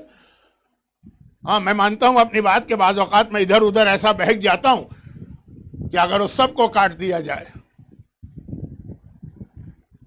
جیسے وہ ایک صاحب کا دوسرے سے جھگڑا ہوا, جو دشمن تھا وہ 40 منٹ تک ان کا گرجتا برستا رہا. کسی نے پوچھا وہ کیا کہہ رہا, کہا ساری باتیں دے رہا ہوں کہ گالیاں اس کی کاٹ دو. کہا گالیاں کاٹ دو, تو کہا تو پھر آدھے منٹ کی بات کی تھی اس نے. تو اب یہ ہے کہ اگر یہ فضول باتیں آپ میری کاٹ دیں تو یہ جو 50 منٹ ہو گئے تقریر کو نا, تو شاید یہ 15 منٹ کی تقریر بنے. لیکن اب تو خیر آج آخری دن ہے, آپ کی زحمتیں تمام ہو رہی ہیں, اب تو میں آپ کو زحمت دینے نہیں آؤں گا. تو یہ اب سن لیجئے یہ آخری مرحلہ کہ اگر یہ جو 10ویں امام نے خود اپنے گھر میں قبر رکھ تیار کرا کے ہمیں میسج دیا, میں نے کہا کیا امام کے لیے یہ خود اپنے لیے معصوم ابن معصوم ابن معصوم ابن معصوم, ہمارے اور آپ کے لیے ہے نا. یہ امام کے گھر میں کیا ہوتا ہے یہ کون دیکھے گا؟ متوکل آ کے دیکھے گا, یزید فالو کرے گا, ہم اور آپ فالو کریں گے. اور پھر آخری پیغام آ گیا کہ اگر یہ امام کا یہ میسج تم بھول گئے تو کیا ہوگا. یہ واقعہ ہمارے تقریباً تمام علماء نے اپنی کتابوں میں لکھا. 150 سال پرانا واقعہ ہے, تو جو علماء 150 سال سے زیادہ پرانے ہیں ان کی کتاب میں تو نہیں, لیکن جو 150 سال میں گزرے اور جنہوں نے قبر اور موت پر کتابیں لکھی, سب سے مشہور نام شیخ عباس قمی کا. ان کی چھوٹی سی کتاب ہے منازل الآخرہ, انگلش میں بھی اردو میں بھی ہے تو اصل میں فارسی اور عربی میں. شہید دست غائب کی کتاب برزخ, جو کراچی میں رضویہ سوسائٹی میں ایک بہت اہم ادارہ تھا, مکتب اہل بیت, جہاں میں نے کتنے سال درس دی, اس میں بھی ریفرنس دینے کی ضرورت نہیں, واقعہ بہت مختصر ہے. واقعہ اس زمانے کا ہے جب ہندوستان پہ برٹش امپائر قائم ہو رہی تھی, اور ایک ایک کر کے وہ مختلف جو وہاں پہ حکومتیں تھیں ان پر قبضہ کرتے جاتے تھے. تو ہندوستان کا ایک شہزادہ, ہندوستان میں الگ الگ آزاد حکومتیں بن گئی تھی, اگرچہ نام تو تھا مغل بادشاہ کا, لیکن تقریباً ہر آدمی آزاد تھا, یعنی ہر حکومت آزاد تھی. وہ آیا ایک ہندی شہزادہ, ہو سکتا ہے اودھ کا ہو, واجد علی شاہ کو بھی انہوں نے کیا, ہو سکتا ہے بنگال کا ہو سراج دولہ, ہو سکتا ہے میسور کا ہو ٹیپو سلطان. یہ بڑی بڑی حکومتیں تھیں, ان سب کا خاتمہ کیا نا. تو ایک شہزادہ ہندوستان سے جان بچانے کے لیے بھاگ کے نجف آیا, اور نجف میں اس نے اسٹے کیا مولا کے جوار میں, مولا کے حرم کے قریب. اب ہوتا یہ تھا پہلے زمانے میں کہ یہ بینکنگ کا سسٹم تو تھا نہیں. اب تو بینکنگ کا سسٹم بھی بہت پرانا رہ گیا. کیا ہے وہ بٹ کوائن اور کرپٹو کرنسی کے کچھ ہوتا ہی نہیں ہے, خالی ساری زبانی باتیں. لیکن پرانے زمانے آدمی کی زندگی بھر کی جو کمائی ہے وہ اس کو ایسی چیزوں کی شکل میں کنورٹ کرتا تھا کہ چھوٹی سی جگہ میں ملین پاؤنڈ آ جائے, کیونکہ اپنے ساتھ رکھنا, بینک تو ہے نہیں. تو یہ وہاں سے بڑے قیمتی ہیرے اور جواہرات لے کے آیا بھاگتے وقت, نجف پہنچ گئی. وہ ایک چھوٹی سی پاؤچ ہے, ہر وقت اس کی کمر میں بندھی رہتی. یہ ایک عام اس زمانے کا طریقہ تھا, خالی اس کا نہیں, ہر ایک کا. اب ایک مرتبہ ایسا ہوا اسے ضروری کام سے نجف سے باہر جانا پڑا, اور اس زمانے میں یہ عرب کا جتنا علاقہ ہے, ایران عرب میں نہیں ہے لیکن اس کو بھی انکلوڈ کریں, ایران, عراق, سیریا, مکہ, مدینہ, اس کے اندر ڈاکو بہت زیادہ ایکٹیو تھے. حکومتوں کا نظام بہت ہی ڈھیلا ڈھالا تھا. آپ شہر سے باہر نکلے, ابھی آپ 80 سال پہلے کے حالات پڑھیے, صرف 80 سال. لوگ حج پہ جاتے تھے, مکے سے واپس آتے تھے, مدینہ نہیں جا سکتے, کیونکہ بٹوین مکہ اور مدینہ ڈاکوؤں کی حکومت تھی. وہ مال بھی لوٹتے تھے, بعض اوقات جان بھی لیتے تھے, بعض اوقات عورتوں کی عزت بھی لیتے تھے. لیکن اب کبھی ضروری کام ہے, اس کو نجف سے باہر جانا. اب نجف سے باہر اگر یہ لے کے جا رہا ہے یہ والی پاؤچ, جس کے اندر اگر 10 یا 15 ہیرے جواہرات ہیں تو گویا 1 ملین پاؤنڈ کی اس کی ویلیو, اور اس کی ساری زندگی. دیکھیں شہزادے جو ہے نا نہ پڑھتے پڑھاتے تھے، نہ ہی کوئی جاب واب کرتے تھے، نہ کوئی اسکل ان میں ہوتی تھی. وہ تو باپ سے ملے گی حکومت چلائیں گی. تو ساری زندگی یہ ہے تو اس کو جانا پڑ گیا. اب کیا کرے؟ کسی کے پاس رکھوا کے جائے، یہی ایک طریقہ تھا. لیکن یہ تو خود یہاں پہ نیا، جانتا ہی نہیں کسی کو.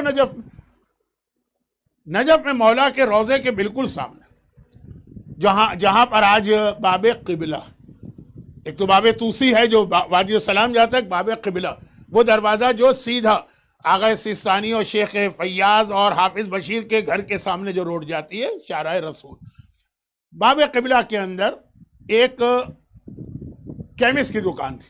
اس زمانے کا کیمسٹ یا فارمیسسٹ جس کو عطار کہتے ہیں، وہ جڑی بوٹیوں سے جو دوائیاں بناتا تھا، اور بہت ہی نیک، بہت ہی متقی، بہت ہی پرہیزگار نجف میں مشہور تھا. اور اس کی ایک عادت تھی کہ ظہر کی نماز پڑھ کے جب لوگ مولا کے حرم سے نکلتے تھے اسی باب قبلہ سے، تو وہ لوگوں کو روکتا تھا 5 منٹ کی یا 10 منٹ کی. ایک روزانہ ایک اسپیچ کرتا ہے جس میں خوف خدا، خوف آخرت، یہ ساری چیزیں وہ یاد دلاتا. ہماری طرح نہیں کہ ایک دفعہ ممبر پہ بیٹھ گیا تو اترنے کا نام ہی نہیں لیتے. ہم لوگ تو کہتے ہیں نا مولانا کب اتریں گے آپ؟ اچھا اترنے والے میں زیادہ وقت نہیں. تو خلاصہ یہ ہے کہ بہت مقدس. اب یہ کسی کو نہیں جانتا نجف، اجنبی. یہ پھر بھی اپنی باتوں سے، اپنی شکل سے، اپنی صورت سے، اپنی داڑھی سے، اپنے لیکچر سے لگتا ہے کہ بہت مقدس آدمی. اور پھر کچھ لوگوں نے بتایا بھی کہ یہ لوگوں کے امانتیں اپنے پاس رکھتا ہے، کام یہ بھی کرتا. یہ جب تک کہ یہ بینکنگ سسٹم اور یہ سارے سسٹم نہیں تھے نا، اہم ترین عبادتوں کی اگر آپ لسٹ بنائیں نا، اس میں ایک عبادت تھی لوگوں کی مدد کرو ان کی امانتیں رکھ کر. یہ بہت بڑی عبادت تھی. خود پیغمبر کا طریقہ ہے، پیغمبر کا پہلا ٹائٹل جو آتا ہے دنیا کے سامنے امین آتا ہے، کیونکہ یہ لوگوں کی ضرورت ہے کہ کوئی ایسا آدمی اور ٹرسٹورتھی جس کے پاس امانت رکھوائے. بہت اس کا ثواب. تو اب یہ جیسے نماز شب کا ثواب ہے، جیسے آج دعائے کمیل کی رات ہے، دعائے کمیل آپ پڑھیں گے، جیسے آج آپ نماز مغفرت والدین پڑھیں گے، اپنے والدین کو یاد کریں گے، تو ایک بہت بڑی عبادت امانت ہے. تو وہ یہ کام بھی کرتا. چنانچہ گیا اس کے پاس، کہا میں جا رہا ہوں، 1 ہفتے کے لیے جا رہا ہوں، یہ امانت رکھ لو. اس نے کہا بالکل رکھوں. مومن کی خدمت ہے، مومن کی مدد ہے، امانت کا ثواب ہے، رکھ کے چلا گیا جس کام سے. شیخ عباس قمی سے لے کے شہید دست غیب شیرازی تک سب نے واقعہ کوٹ کیا. اب جب یہ واپس آیا 1 ہفتے کے بعد، تو بس یہ سمجھ لیجئے کہ یہ 1 ہفتے جو گیا تھا نا جس کام سے، دل اس کا لگا ہوا تھا اپنی امانت، پوری توجہ اسی طرف تھی. جیسے کسی نے ایک مسئلہ پوچھا تھا نا کہ میں فلاں مسجد میں گیا پاکستان کی، تو جوتیاں میں نے اتاری، تو یہ جوتیاں کہاں رکھوں؟ کہا اپنے سامنے رکھو، ورنہ کہیں اور ادھر گئی جوتی گئی. تو یہ ہے نا کہ وہ جو مال عرب پیش عرب، تو یہ دل تو اس کا لگا تھا کہ میری اتنی بڑی رقم، جوتی تک کے بارے میں جب یہ مسئلہ آپ نے دیکھا ہوگا نا، لوگ حج کرتے ہیں، خانہ کعبہ کا طواف کرتے ہیں، ہر آدمی آج کل اپنی جوتیاں ساتھ رکھتا ہے. پھر وہ ہاتھ اٹھا کے حجر اسود کو کہتے ہیں بسم اللہ اللہ اکبر، وہ جوتی ان کے ہاتھ میں ہوتی. اسے کہ اتنی جوتیاں وہاں ہوتی. اور جب آپ حرم سے باہر نکلے تو وہ 50 سے اوپر ٹیمپریچر ہے، سڑک پگھل رہی ہوتی ہے، پیر جل جائے. تو خیر دل اس کا لگا تھا. یہ مولا کے حرم میں نہیں گیا، سیدھا اس کے پاس آیا، کہا میں آ گیا ہوں، بڑی آپ کو زحمت دی، میری امانت واپس کرے. اس نے سر سے پیر تک اس کو دیکھا، کیسی امانت؟ کون ہو تم؟ میں نے زندگی میں تمہیں نہیں دیکھا. کہا وہ جو میں اپنی امانت رکھوا کے گیا تھا وہ ایک تھیلی کا جھوٹ بول رہے ہو تم. ہندوستان کے لوگ تو ہوتے ہی فراڈی ہیں، میرے اوپر تہمت لگا رہے ہو. اب ذرا شور شرابہ ہوا تو لوگ بھی جمع ہو گئے، اور سب نجف والے عرب اس کا ساتھ دیا. کہا اتنا نیک آدمی، مقدس آدمی، متقی آدمی، آج تک کوئی کمپلین نہیں آئی ہے. یہ کون ہے کہ اجنبی آ گیا ہندوستان سے اور آ کے اتنے نیک آدمی پہ الزام لگائے؟ گویا جوتے مار کے اس کو نکال دیا. اس کی تو ساری دنیا لٹ گئی. کچھ چھوٹی موٹی کوئی 100-200 پاؤنڈ کی چیز نہیں تھی، ملین پاؤنڈ. اب وہ کیا کرے؟ لیکن مولا کے شہر میں رہ کر آدمی پریشان ہوا، سیدھا مولا کی زری کے پاس آئے، زری پکڑ لی سرہانے کی جانب کا، یا امیر المومنین، میں آپ کے شہر میں آپ کا زائر اور آپ کا مہمان، اور آپ کے شہر میں لٹ گیا، آپ میری مدد کریں. ایک لمحے کے لیے ذرا سی نیند آ گئی. اس کو نیند نہیں کہتے. کبھی آدمی پہ ایک حالت طاری ہوتی ہے کہ وہ پوری طرح سے سینسز میں بھی نہیں ہے اور سو بھی نہیں رہا. بہت مشکل ایک لفظ ہے مکاشفہ، لیکن اس کو چھوڑ دی. ایک دم دیکھا کہ جیسے مولا اس کے خواب میں آ گئے، خواب نہیں ہے، اور کہا کہ تمہارا مسئلہ حل ہو جائے گا، کل صبح شہر سے باہر نکلنا، جو پہلا آدمی نظر آئے اس سے اپنی امانت مانگ لے۔ یہ پرانا زمانہ ہے جب ہر شہر کے گرد ایک وال بنائی جاتی تھی، لندن کی سٹی وال تو اب تک موجود ہے، اس کا ایک پورشن۔ رات کو دروازے بند ہوتے تھے، صبح فجر کے قریب وہ دروازے کھلتے تھے، لوگ باہر جاتے تھے۔ تو خیر مولا نے کہا جب پہلے دروازہ کھلے نکل کے جا کے جو آدمی پہلے نظر آئے گیا۔ جیسے ہی باہر نکلا دیکھا ایک بہت ہی بوڑھا آدمی، 100 سال کی ایج، کمر جھکی، اور وہ لکڑہارا ہے، لکڑیاں جمع کر رہا ہے۔ تو پہلے زمانے میں تو گھر کے اندر نہ گیس تھی نہ الیکٹرک تھی، کھانے لکڑیوں پہ پکتے تھے، جمع کرتے تھے، اور بڑا نیک، ماتھے پہ سجدے کا نشان، داڑھی۔ ایک مرتبہ اس کو دیکھا، یہ شرم آ گیا کہ اتنا بوڑھا آدمی، قابل احترام، شکل و صورت سے بھی نیک، میں اس سے جا کے کیسے کہوں کہ میری امانت دو؟ یہ تو ایک تہمت اس پہ ہو جائے گی نا۔ اس سے تو بات کر سکتا ہوں، اس کو دیجیے امانت، اس سے کیسے کروں؟ شرما کے آ گیا کہ شاید کوئی غلط فہمی ہو گئی، پھر آگے پورا دن مولا کی زری پکڑ کے روتا رہا، مولا میری امانت، مولا میری زندگی۔ پھر مغرب کے قریب ایک لمحے کے لیے آنکھ لگی، مولا خواب میں آئے، کل صبح شہر سے نکلنا پہلا آدمی۔ نیکسٹ ڈے گیا، پھر جو شہر سے نکلا وہی بوڑھا نظر آ رہا ہے۔ اب پھر واپس آ گئے، تیسرے دن بھی سارا دن وہ فریاد کرتا رہا، مغرب کے قریب ایک لمحے کے لیے آنکھ لگی، اور پھر مولا کل شہر سے نکلنا، جو پہلا آدمی نظر آئے۔ اب جو گیا تو پھر وہی بوڑھا۔ کیسے اس سے کہیں، جس آدمی کو نہ دیکھا، نہ کوئی تعلقات، نہ اس کو امانت دی، اس سے کیسے مانگے؟ اور وہ آدمی بھی اتنا سینئر، بوڑھا، احترام۔ اب جو آ کے یہ ساری رات سارا دن رویا، اور مغرب کے قریب آنکھ لگی، مولا خواب میں آئے، مولا میری امانت۔ اب مولا جلال میں تھے، کہا 3 دن سے تجھے ایک حکم دے رہا ہوں، اور تو میری بات بھی نہیں مان رہا ہے، پھر کہہ رہا ہے کہ میں تیری مدد کروں۔ بس کل آخری دن ہے، جو پہلا آدمی نظر آئے اس سے امانت مانگنا۔ اب مولا نے یہ کہا تو نہیں، لیکن مطلب یہ تھا کہ اگر ابھی بھی تم نے میری بات نہیں مانی، دیٹ مینس کہ تم کوئی انٹرسٹڈ نہیں۔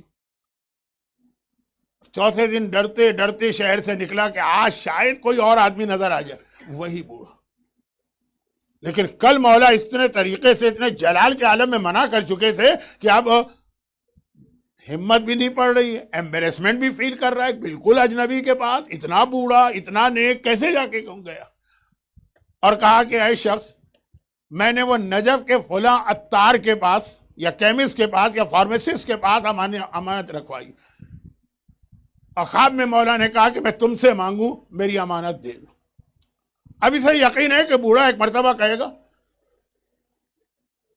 کہ تم کیسے آدمی ہو، اس بڑھاپے میرے اوپر تہمت لگا رہے ہو، میرے پہ الزام لگا رہے ہو، مجھ سے کیا چیز مانگنے آئے؟ نہیں، بوڑھے نے کمر پکڑ لی، ایک مرتبہ کہا چلو میرے ساتھ، چلو میرے ساتھ، یہ کہہ کے اس کو لے کے آیا۔ اب یہ فجر کا وقت ہے، تو یہ لوگ حرم میں بیٹھ گئے۔ ظہر کے بعد وہ اسپیچ دیتا ہے وہ عطار صاحب، ہر ظہر کے بعد۔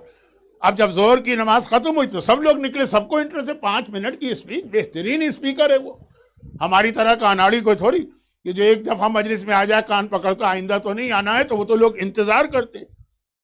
مولا کی ایک حدیث بھی ہے، خیر الکلام ما قل وما دل، یہ وہ کرتا۔ بہترین اسپیچ وہ ہے جو بہت مختصر ہو اور بالکل دلیل کے ساتھ۔ ہم جیسے لوگ تو ٹائم ویسٹ کرتے ہیں آپ کا۔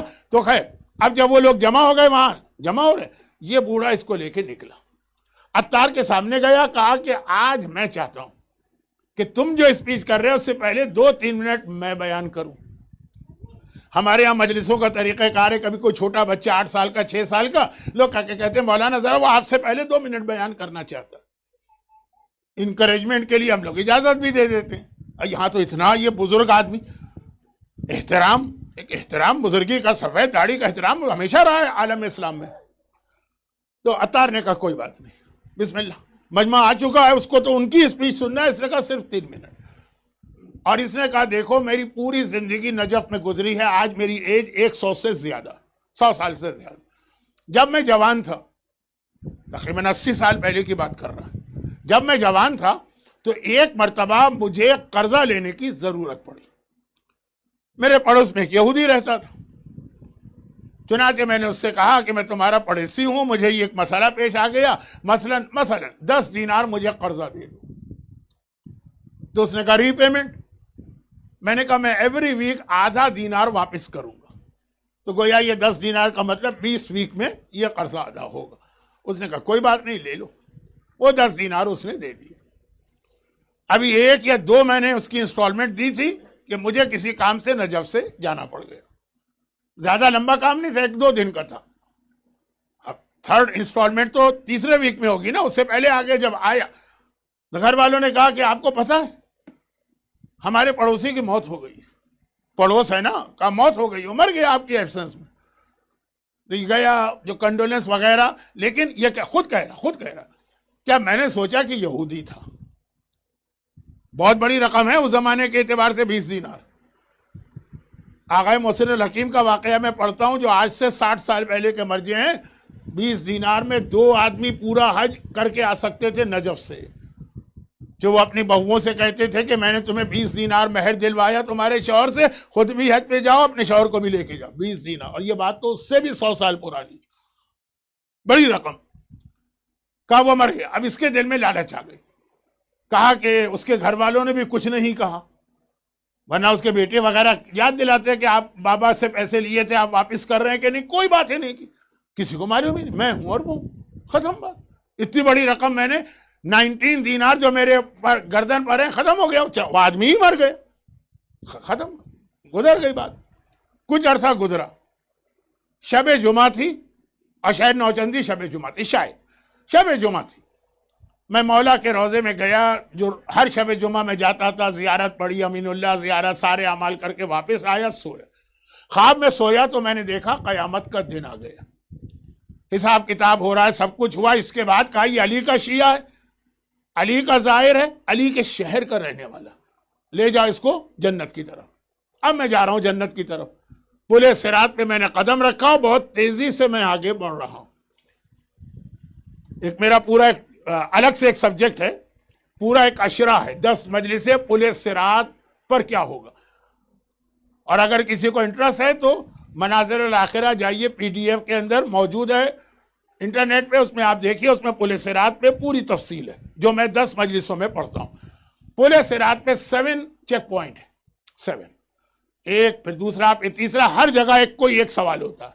سب سے پہلا جو انٹرنس ہے وہاں پہ تو محبت علی کا سوال، اس کے بعد پھر مختلف واجبات، آخری جو ہے اس کا نام ہے رد مظالم یا مظالم۔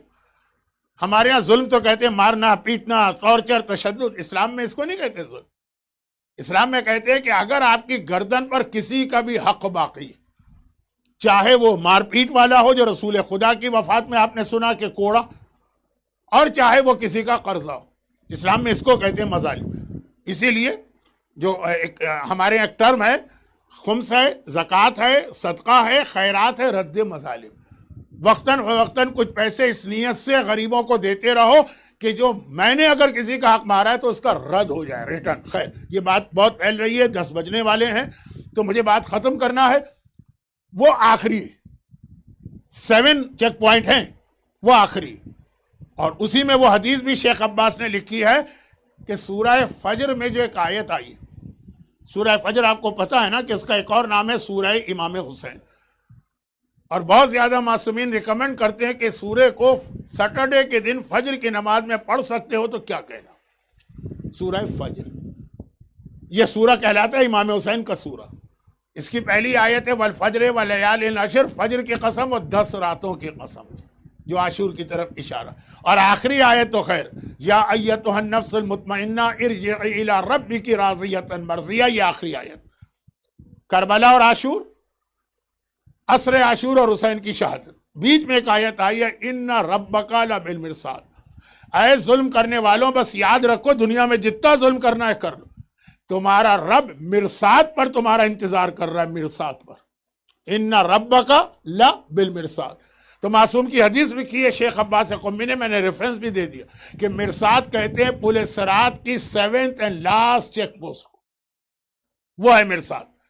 اور وہاں پہ سوال ہوتا ہے مظالم کا، یعنی ظلم نہیں، کسی کا بھی حق، اور وہ بڑی خطرناک جگہ اس لیے کہ جنت کا دروازہ سامنے نظر آ رہا، دوسری چیک پوائنٹ پر آپ ہو تو جنت بہت دور ہے، ابھی نظر ہی نہیں آ رہی، لیکن جب بالکل سامنے وہ پہنچ گئے تو کتنا دل چاہتا ہے کہ اڑ کے پہنچے وہاں رک۔ اب یہ کہہ رہا ہے میں پورا پولیس صراط کراس کر رہا، جیسے ہی وہاں پہ پہنچا اب یہ آگے بڑھنا چاہتا ہوں کہ اچانک جہنم کے شعلے، شعلہ جوالا کہتے ہیں، وہ شعلے پھڑکتے ہوئے شعلے ایک دم وہ اوپر ہوئے، پانی کا لیول اونچا ہوتا ہے نا، وہ آگ کا لیول اونچا ہوا، جہنم نیچے، اب بالکل میرے لیول پہ وہ آگ آ گئی۔ میں نے دیکھا اس آگ میں کوئی جل رہا، جلا ہوا آدمی دیکھا نہیں جائے، کھال وال سب جل گئی، پگھلا ہوا گوشت، یہ چربی، یہ سب نکلی ہے، شکل نہیں پہچانی جا رہی، دیکھا نہیں جا رہا ہے اسے۔ میں آگے بڑھنا چاہتا ہوں، فرشتوں نے روک لیا، کہا کہاں جا رہے ہو؟ پہلے اس سے بات کرو۔ اس سے کیا بات کروں؟ یہ کون ہے؟ میں تو جانتا بھی نہیں، جلا ہوا آدمی ہے نا، جہنم کے آگ کے شعلوں میں گھرا۔ اس نے کہا میں تمہارا پڑوسی ہوں۔ اچھا تو ٹھیک ہے، پڑوسی ہو گئے، وہ تو یہودی تھا تو جہنم میں جلنا ہی، تو یہاں کیوں آ گئے؟ کہا جو میں نے قرضہ دیا تھا 19 دینار وہ مانگنے آیا ہوں، میرا قرضہ واپس کرو۔ تو میرا قرضہ لے کے گئے، اللہ نے مجھے یہ اختیار دیا کہ میں تم سے اپنا قرضہ لا سکتا ہوں، لاؤ میرا قرضہ۔ پھلے صراط پر قبر قیامت گزر گئی، پھلے صراط پہ قرضہ کیسے دیا جائے؟ کون سے دینار ہوتے ہیں؟ اردو میں ایک محاورہ بھی ہے، کفن میں جیب نہیں ہوتی، لیکن اگر آپ جیب لگا کے اس میں دینار رکھ بھی لیں گے نا تو قیامت میں نہیں چلیں گے۔ وہ کہہ رہا لاؤ میرا قرضہ۔ اس نے فرشتوں سے کہا بھائی ہٹاؤ اس کو، میں جنتی ہوں۔ کیوں جنتی ہوں؟ جب یہ پہلی چیک پوائنٹ پر پہنچا تھا مولا نے لکھ کے دیا تھا یہ ہمارا شیعہ ہے، یہ جنتی۔ وہ میرے پاس جواز، آج بھی عربی زبان میں جواز پاسپورٹ کا کہتے ہیں، مولا کا لکھا ہوا پاسپورٹ ہے، ہٹاؤ اسے۔ فرشتوں نے کہا نہیں ہٹا سکتے، جب تک کہ یہ راستہ نہیں چھوڑے گا ہمیں آرڈر ہے کہ ہم خاموش رہیں گے۔ تو اس کی جانب یہ مڑا، کہا کہ بھائی میں کہاں سے تمہارا قرضہ دوں؟ تم خود دیکھ رہے ہو پولیس صراط پر ہوں، قبر سے نکلا ہوں۔ تو کہا کہ میں تو اپنا قرضہ لے لوں گا۔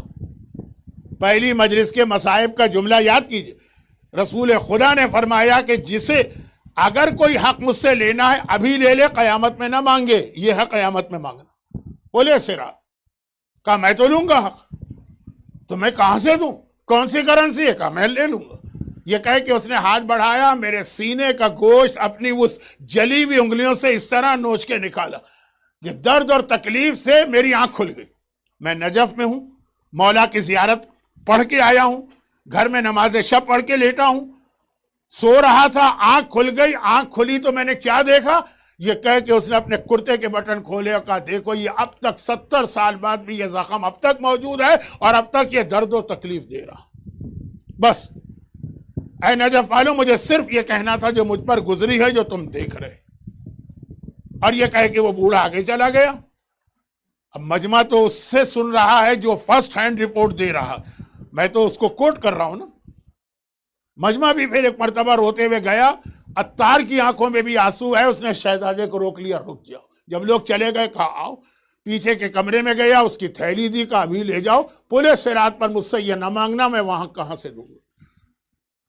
سمجھ میں نہیں آتا اس دنیا میں مومن ایک دوسرے کا حق کتنے آرام سے مار لیتا، کیسے مال حرام جو ہے وہ استعمال کرتا ہے۔ کیا اسے اس کا احساس نہیں ہے کہ پولیس صراط کی لاسٹ چیک پوسٹ مومنوں کے لیے ہے، اور ایسے مومن کے لیے جسے علی نے لکھ کے دیا یہ میرا شیعہ، اور وہاں پہ روک لیا جائے گا۔ یہودی کی وجہ سے ایک شیعہ کو روک لیا گیا، تو اگر مومن نے مومن کا حق مارا۔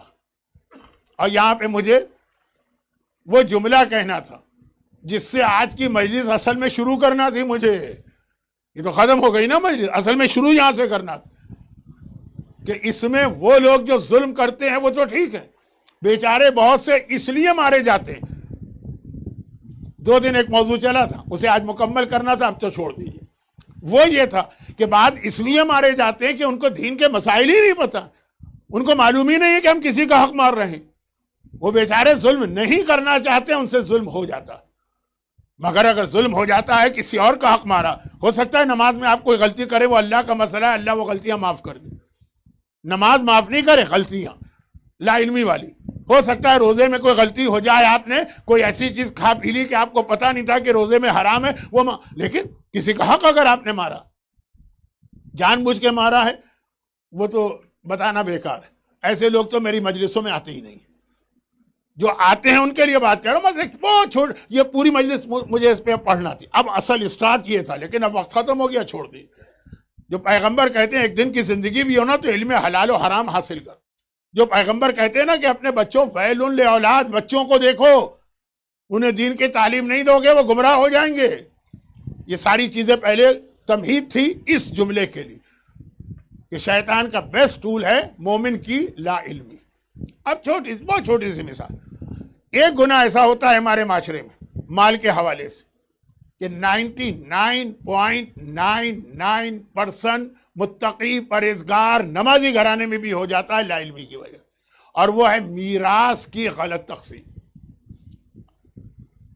آپ میں سے جو کراچی والے ہیں ان کے لیے بتا رہا ہوں کہ میں رضویہ سوسائٹی کا رہنے والا ہوں, اور ایک زمانے میں کراچی میں میت کا غسل خانے صرف 2 تھے. کھارادر میں تھا حاجی کلو والا جس نے قائد اعظم کی میت کو غسل دیا, اور ایک رضویہ میں تھا. بس پورے کراچی کی میتیں یہی آتی تھیں, جو آج کل انچولی کا ماحول بن گیا. تو میتیں آتی تھیں اور ہر نماز کے بعد کوئی نہ کوئی میت, اور میں ریگولر جاتا تھا جماعت میں, بہت چھوٹا تھا. وہ میت کے بدن سے کپڑے اترے ہیں, گھر والوں نے وہیں چھوڑ دی. ایک مسئلہ کہ میت کی 4 چیزیں صرف بڑے بیٹے کا حق ہے, اس کے علاوہ کسی کا اس میں کوئی حق ہی نہیں. جس میں میت کی انگوٹھی بھی آتی ہے وہ عقیق کی ہو کہ فیروزے کی ہو, اور میت کے کپڑے بھی آتے ہیں, میت کا قرآن بھی آتا ہے. حق نہیں ہے کسی گھر والے کو, یہ صرف بڑے بیٹے کا حق ہے, کسی چھوٹے بیٹے کا حق نہیں, کسی بیٹی کا حق نہیں ہے, بیوی کا حق نہیں ہے, باپ کا حق نہیں ہے, ماں کا حق. اچھا ویلیو کیا ان چیزوں, عقیق کی انگوٹھی شاید مہنگی ہوگی لیکن قرآن. چوتھی چیز تلوار ہے, وہ تو ہمارے یہاں ہوتی نہیں ہے. اب اس میں ایک بحث ہے کہ خالی یہ تلوار ہے کہ سارے اسلحے آتے ہیں, یہ بحث کا وقت نہیں. بحث کا مطلب ہے مسائل بیان کرنے کا وقت نہیں. لیکن میں کہہ رہا ہوں میت کو غسل میت دینا ہے, غسال نے وہ کپڑے پھاڑ کے ایک طرف پھینک دیے, گھر والوں نے کہا یا نہیں پھاڑے ویسے اتارے کا, تم رکھ لینا.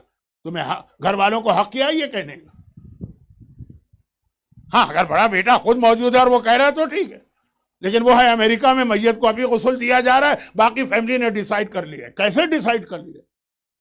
میں کہہ رہا ہوں بہت چھوٹی میں مثال دے رہا ہوں, ٹائم نہیں ہے. ویسے مثالیں میرے پاس بہت ساری تھیں, لیکن شاید اچھا ہے کہ مجھے وقت نہ ملا, ورنہ جو اتنے لوگ آج آئے ہیں نا آئندہ وہ بھی نہیں آتے.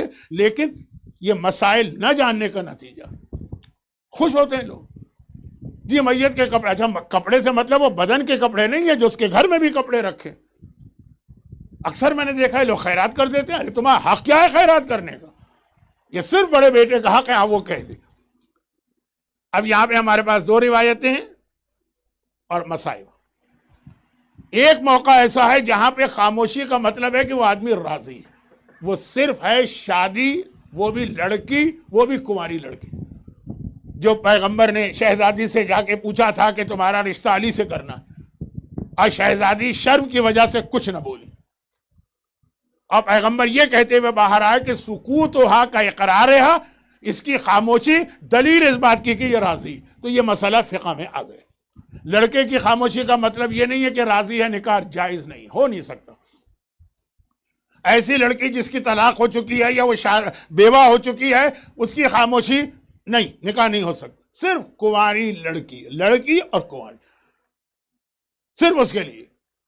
لیکن اس کے علاوہ باقی جگہ اگر کوئی خاموش رہتا ہے, آپ کہیں جی وہ بڑے بیٹے کے سامنے سب کچھ ہو رہا تھا کچھ نہیں بولے, نہیں. خاموشی کا مطلب رضامندی نہیں, خاموشی کا مطلب ہے ناراضگی. اب میں نے کہا کہ 99% گھرانوں میں نے یہ گناہ دیکھا ہے, اور یہ سمجھ کے لوگ کرتے ہیں کہ مرنے والے کو ثواب مل رہا ہے, خاص طور پہ کپڑوں کے حوالے سے. کتنے یتیم خانوں میں جاتے ہیں کپڑے, کوئی گھر والے اس سے کوئی اپنا فائدہ حاصل نہیں کرتے, لیکن حرام حرام ہے, گناہ گناہ. اور ایسی بہت مثالیں تھیں کہ 7ویں چیک پوسٹ پر جسے قرآن نے مرصاد کہا, مومن پکڑ لیا جائے. اور یہاں پر میں مصائب کی منزل پہ آ رہا ہوں. شب جمعہ امام زمانہ کا ذکر ہوتا ہے, وہ میں نے آج تو نہیں کیا, صرف ایک آدھ جملہ کہا کہ 10ویں نے تیاری کرائی. موت کا ذکر ہوتا ہے, موت کا ذکر کچھ زیادہ ہی ہو گئے, لیکن جو مجھے جانتے ہیں ان کو پتہ ہے تو پھر بھی کچھ نہیں ہوا. اور شب جمعہ دعا کا ذکر ہوتا ہے. آج کی دنیا فرسٹریٹڈ دنیا, ہر ایک کے کوئی نہ کوئی پرابلم. پاکستان میں لوگ بیٹھ کے سوچتے ہیں جو امریکہ میں کتنی اچھی زندگی ہے. مجھ سے پوچھئے جو میں امریکہ جاتا ہوں, ایسا لوگ خون کے آنسو روتے ہیں کہ پاکستان کے لوگ اس کے مقابلے میں خوش نظر آتے ہیں. ہر آدمی تو اپنے پرابلم نہیں بتاتا ہے نا لوگوں کو. تو دعا شب جمعہ، اب میں موضوع سے ایک دم نہیں ہٹا ہوں، ربط ہے. دعائیں بتائیے، اور ایک جملہ دعا کے حوالے سے سن لیجئے جو دعائے کمیل میں بھی آپ نے پڑھا ہوگا، اللہم اغفر لی الذنوب التی تحبس الدعا. خدا بندہ میرے وہ گناہ معاف کر دے جس کے نتیجے میں دعا ٹھکرا دی جاتی ہے. اب ایک سے ایک ہم دعا بتائیں کہ یہ عمل ہے، وہ عمل ہے، وہ دعا ہے، ایسا اس کا اثر ہے جیسے زہر کا ہوتا ہے، زہر بھی پوٹاشیم سائنائڈ، ایسا اثر ہے. لوگ دعا پڑھتے ہیں، کہتے ہیں مولانا کچھ نہیں ہوا. تو میں کہتا ہوں کیا کہیں کوئی ایسا گناہ تو آپ نہیں کر رہے جو دعا کو روک رہا؟ اور یہ دعائے کمیل میں آپ کو میسج دیا گیا، تو ایسے کون سے گناہ؟ ٹاپ آف دا لسٹ ہے اگر آپ کے پیٹ میں رزق حرام ہے، کوئی دعا قبول نہیں. 40 دن کی دعا قبول نہیں ہوتی ہے. تو وہ جو میں نے کہا موضوع تھا مال حرام، یہ مال حرام کا سب سے بڑا نقصان یہ کہ آپ بیمار ہیں، آپ دعائیں مشلول جیسی دعا پڑھ رہے ہیں، کوئی فائدہ نہیں.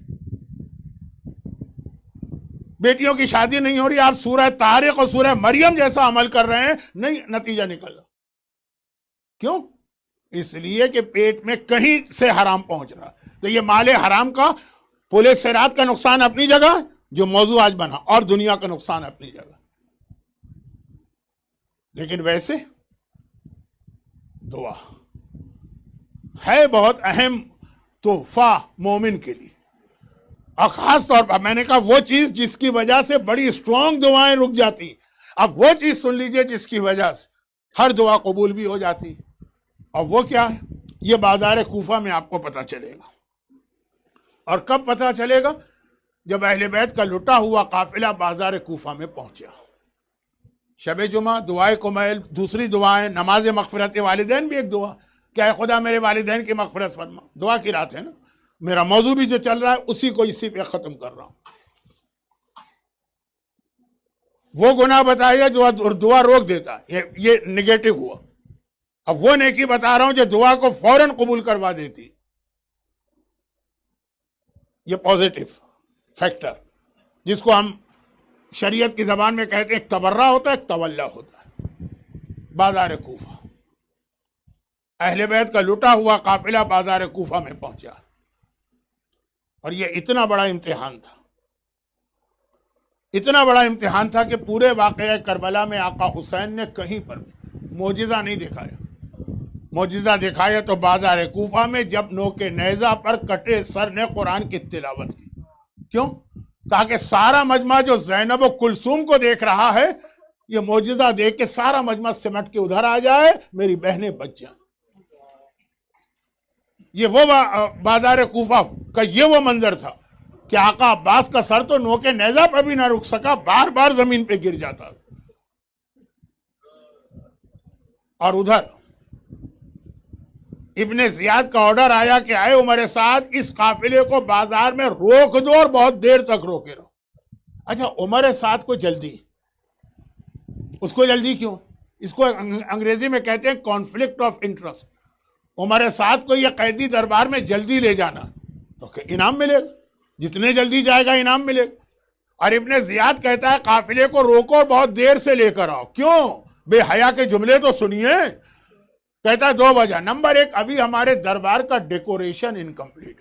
محمد کی نواسیاں جلتے سورج کے نیچے بے محمل و عماری کی سواریوں پہ بیٹھی، کوئی بات نہیں، میرا دربار اس کی ڈیکوریشن ضروری.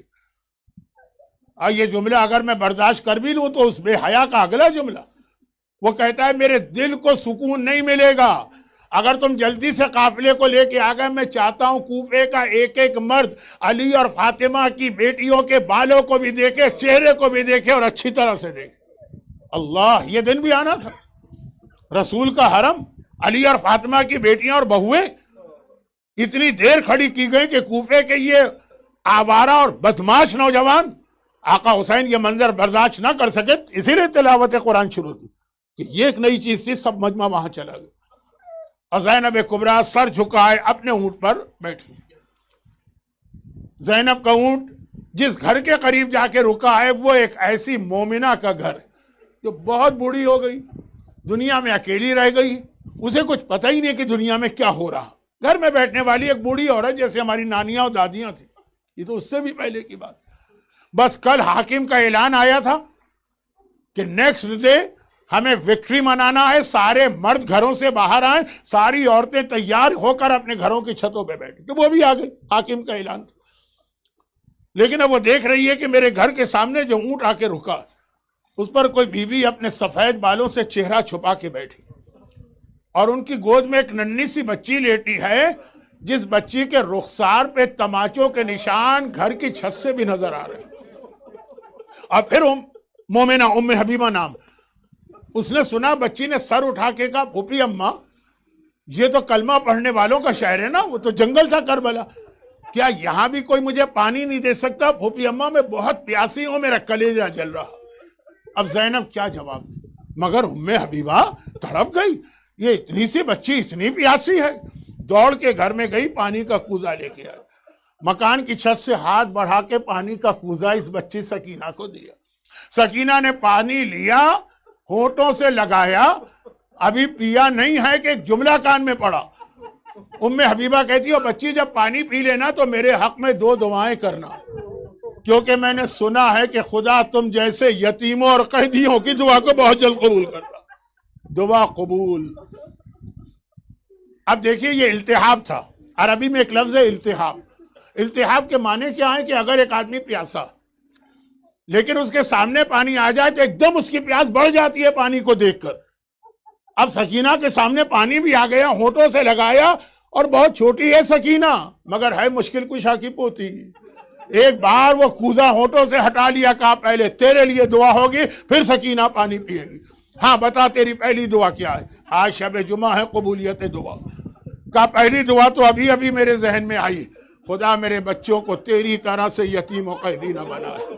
اللہ کس طرح ننھی سکینہ نے ننھے ہاتھ جوڑے، آسمان کو دیکھا، خدا بندہ میرے بابا کے کٹے سر کا واسطہ، میرے چچا کے قلم شدہ بازوؤں کا واسطہ، جیسے یتیمی اور قید اس سکینہ پر آئی ہے، مومنہ کے بچے محفوظ رہے۔ اور تیری دوسری دعا کیا ہے؟ کہا میں بہت بوڑھی ہو گئی ہوں، چلا بھی نہیں جاتا، بس دوسری دعا یہ ہے کہ موت سے پہلے ایک بار خدا مجھے مدینے کی زیارت کا موقع دے۔ ادھر سکینہ تو دعا کرنے لگی، زینب نے دشمنوں کے شہر میں اپنے شہر کا نام سنا، چونک کے سر اٹھائے اور کہا کہ مدینہ کی دعا کیوں کر رہی؟ روضہ رسول کے لیے؟ یہ زینب نے نہیں پوچھا، کہا مدینہ کی دعا کیوں کر رہی؟ کہا مدینہ میرے آقا علی کا شہر ہے، میری شہزادی فاطمہ کا وطن ہے۔ زینب نے کہا لیکن اب تو علی بھی دنیا میں نہیں ہے، فاطمہ بھی دنیا میں نہیں ہے۔ وہ بڑے ناز سے اور فخر سے کہتی ہے تو کیا ہوا، علی کا وارث میرا آقا حسین تو ہے، فاطمہ کی وارث میری شہزادی زینب تو ہے۔ زینب نے اپنا نام سنا، کہا کہ اے ضعیفہ، خالی زینب کا نام ہی سنا ہے کہ ان کو پہچانتی بھی ہے؟ وہ مومنہ فخر سے کہتی ہے لو بھلا کیسی بات کر رہی، ارے پہلے تو ہر سال بی بی کی زیارت کو جاتی تھی، اب تو بڑھاپے نے روک دیا ہے۔ بس اتنا سننا تھا۔ زینب نے دائیں دیکھا بائیں دیکھا، کوئی نامحرم یہاں تھا ہی نہیں، سب وہ آگے کٹے سر کے قریب ہیں۔ زینب نے چہرے سے بالوں کو ذرا سا ہٹایا اور کہا لے ام حبیبہ، غور سے دیکھ کے پہچان لے، میں ہی فاطمہ کی بیٹی زینب ہوں۔ ام حبیبہ کا ایک جملہ یہ بھی قبولیت دعا، یہ آخری جملہ بھی قبولیت دعا۔ ایک جملہ تڑپ کے کہا شہزادی، ارے آپ قیدی بن گئی، آپ کے سر پہ چادر نہ رہی، میرا مولا باب الحوائج عباس کہاں چلا گیا کہ عباس کی بہن قیدی بنا کے بازاروں میں لائی؟ اجرکم اللہ علی ولانت اللہ علی اعدائہم اجمعین۔ خدا بندہ مصائب کا آخری جملہ باب الحوائج عباس سے علمدار کا نام میری زبان پہ آ گئے۔ اس مجلس میں جو مومنین اور مومنات گریہ کر رہے ہیں یا گریہ کرنے والوں کی شکل بنا رہے ہیں، ان کو، ان کے گھروں کو، ان کی اولادوں کو دنیا اور آخرت کی ہر پریشانی سے محفوظ فرما خدا بندہ۔ بلکہ دنیا بھر میں جتنے بھی شیعان حیدر کرار اور عزاداران امام مظلوم ہیں، ان کی مال، عزت، جان اور اولاد کی حفاظت فرما خدا بندہ۔ لیکن یہ غم حسین ہمیں مرتے دم تک بلکہ قیامت میں بلکہ جنت عطا فرما۔ آج کی شب جمعہ کا واسطہ مصائب اہل بیت کا کا واسطہ، باب الحوائج کا واسطہ، خدا بندہ جو لوگ اس مجلس میں مومنین اور مومنات حاجتیں دل میں رکھ کے بیٹھی ہیں، ان کی تمام حاجتوں کو پورا فرما، ہمارے تمام مرحومین کی مغفرت فرما، تمام بیماروں خصوصاً محترم عبداللہ عباس صاحب کو شفاء کاملہ عطا فرما۔ آج کی اس شب جمعہ کا بھی واسطہ اور ان مصائب کا بھی واسطہ، ان کا انتقام لینے کے لیے اپنی آخری حجت امام زمانہ کے ظہور میں تعجیل فرما، اور غیبت کے اس پرفتن دور میں ہمیں اپنا ایمان بچا کر امام کی فوج کا سپاہی بننے کی توفیق عطا فرما۔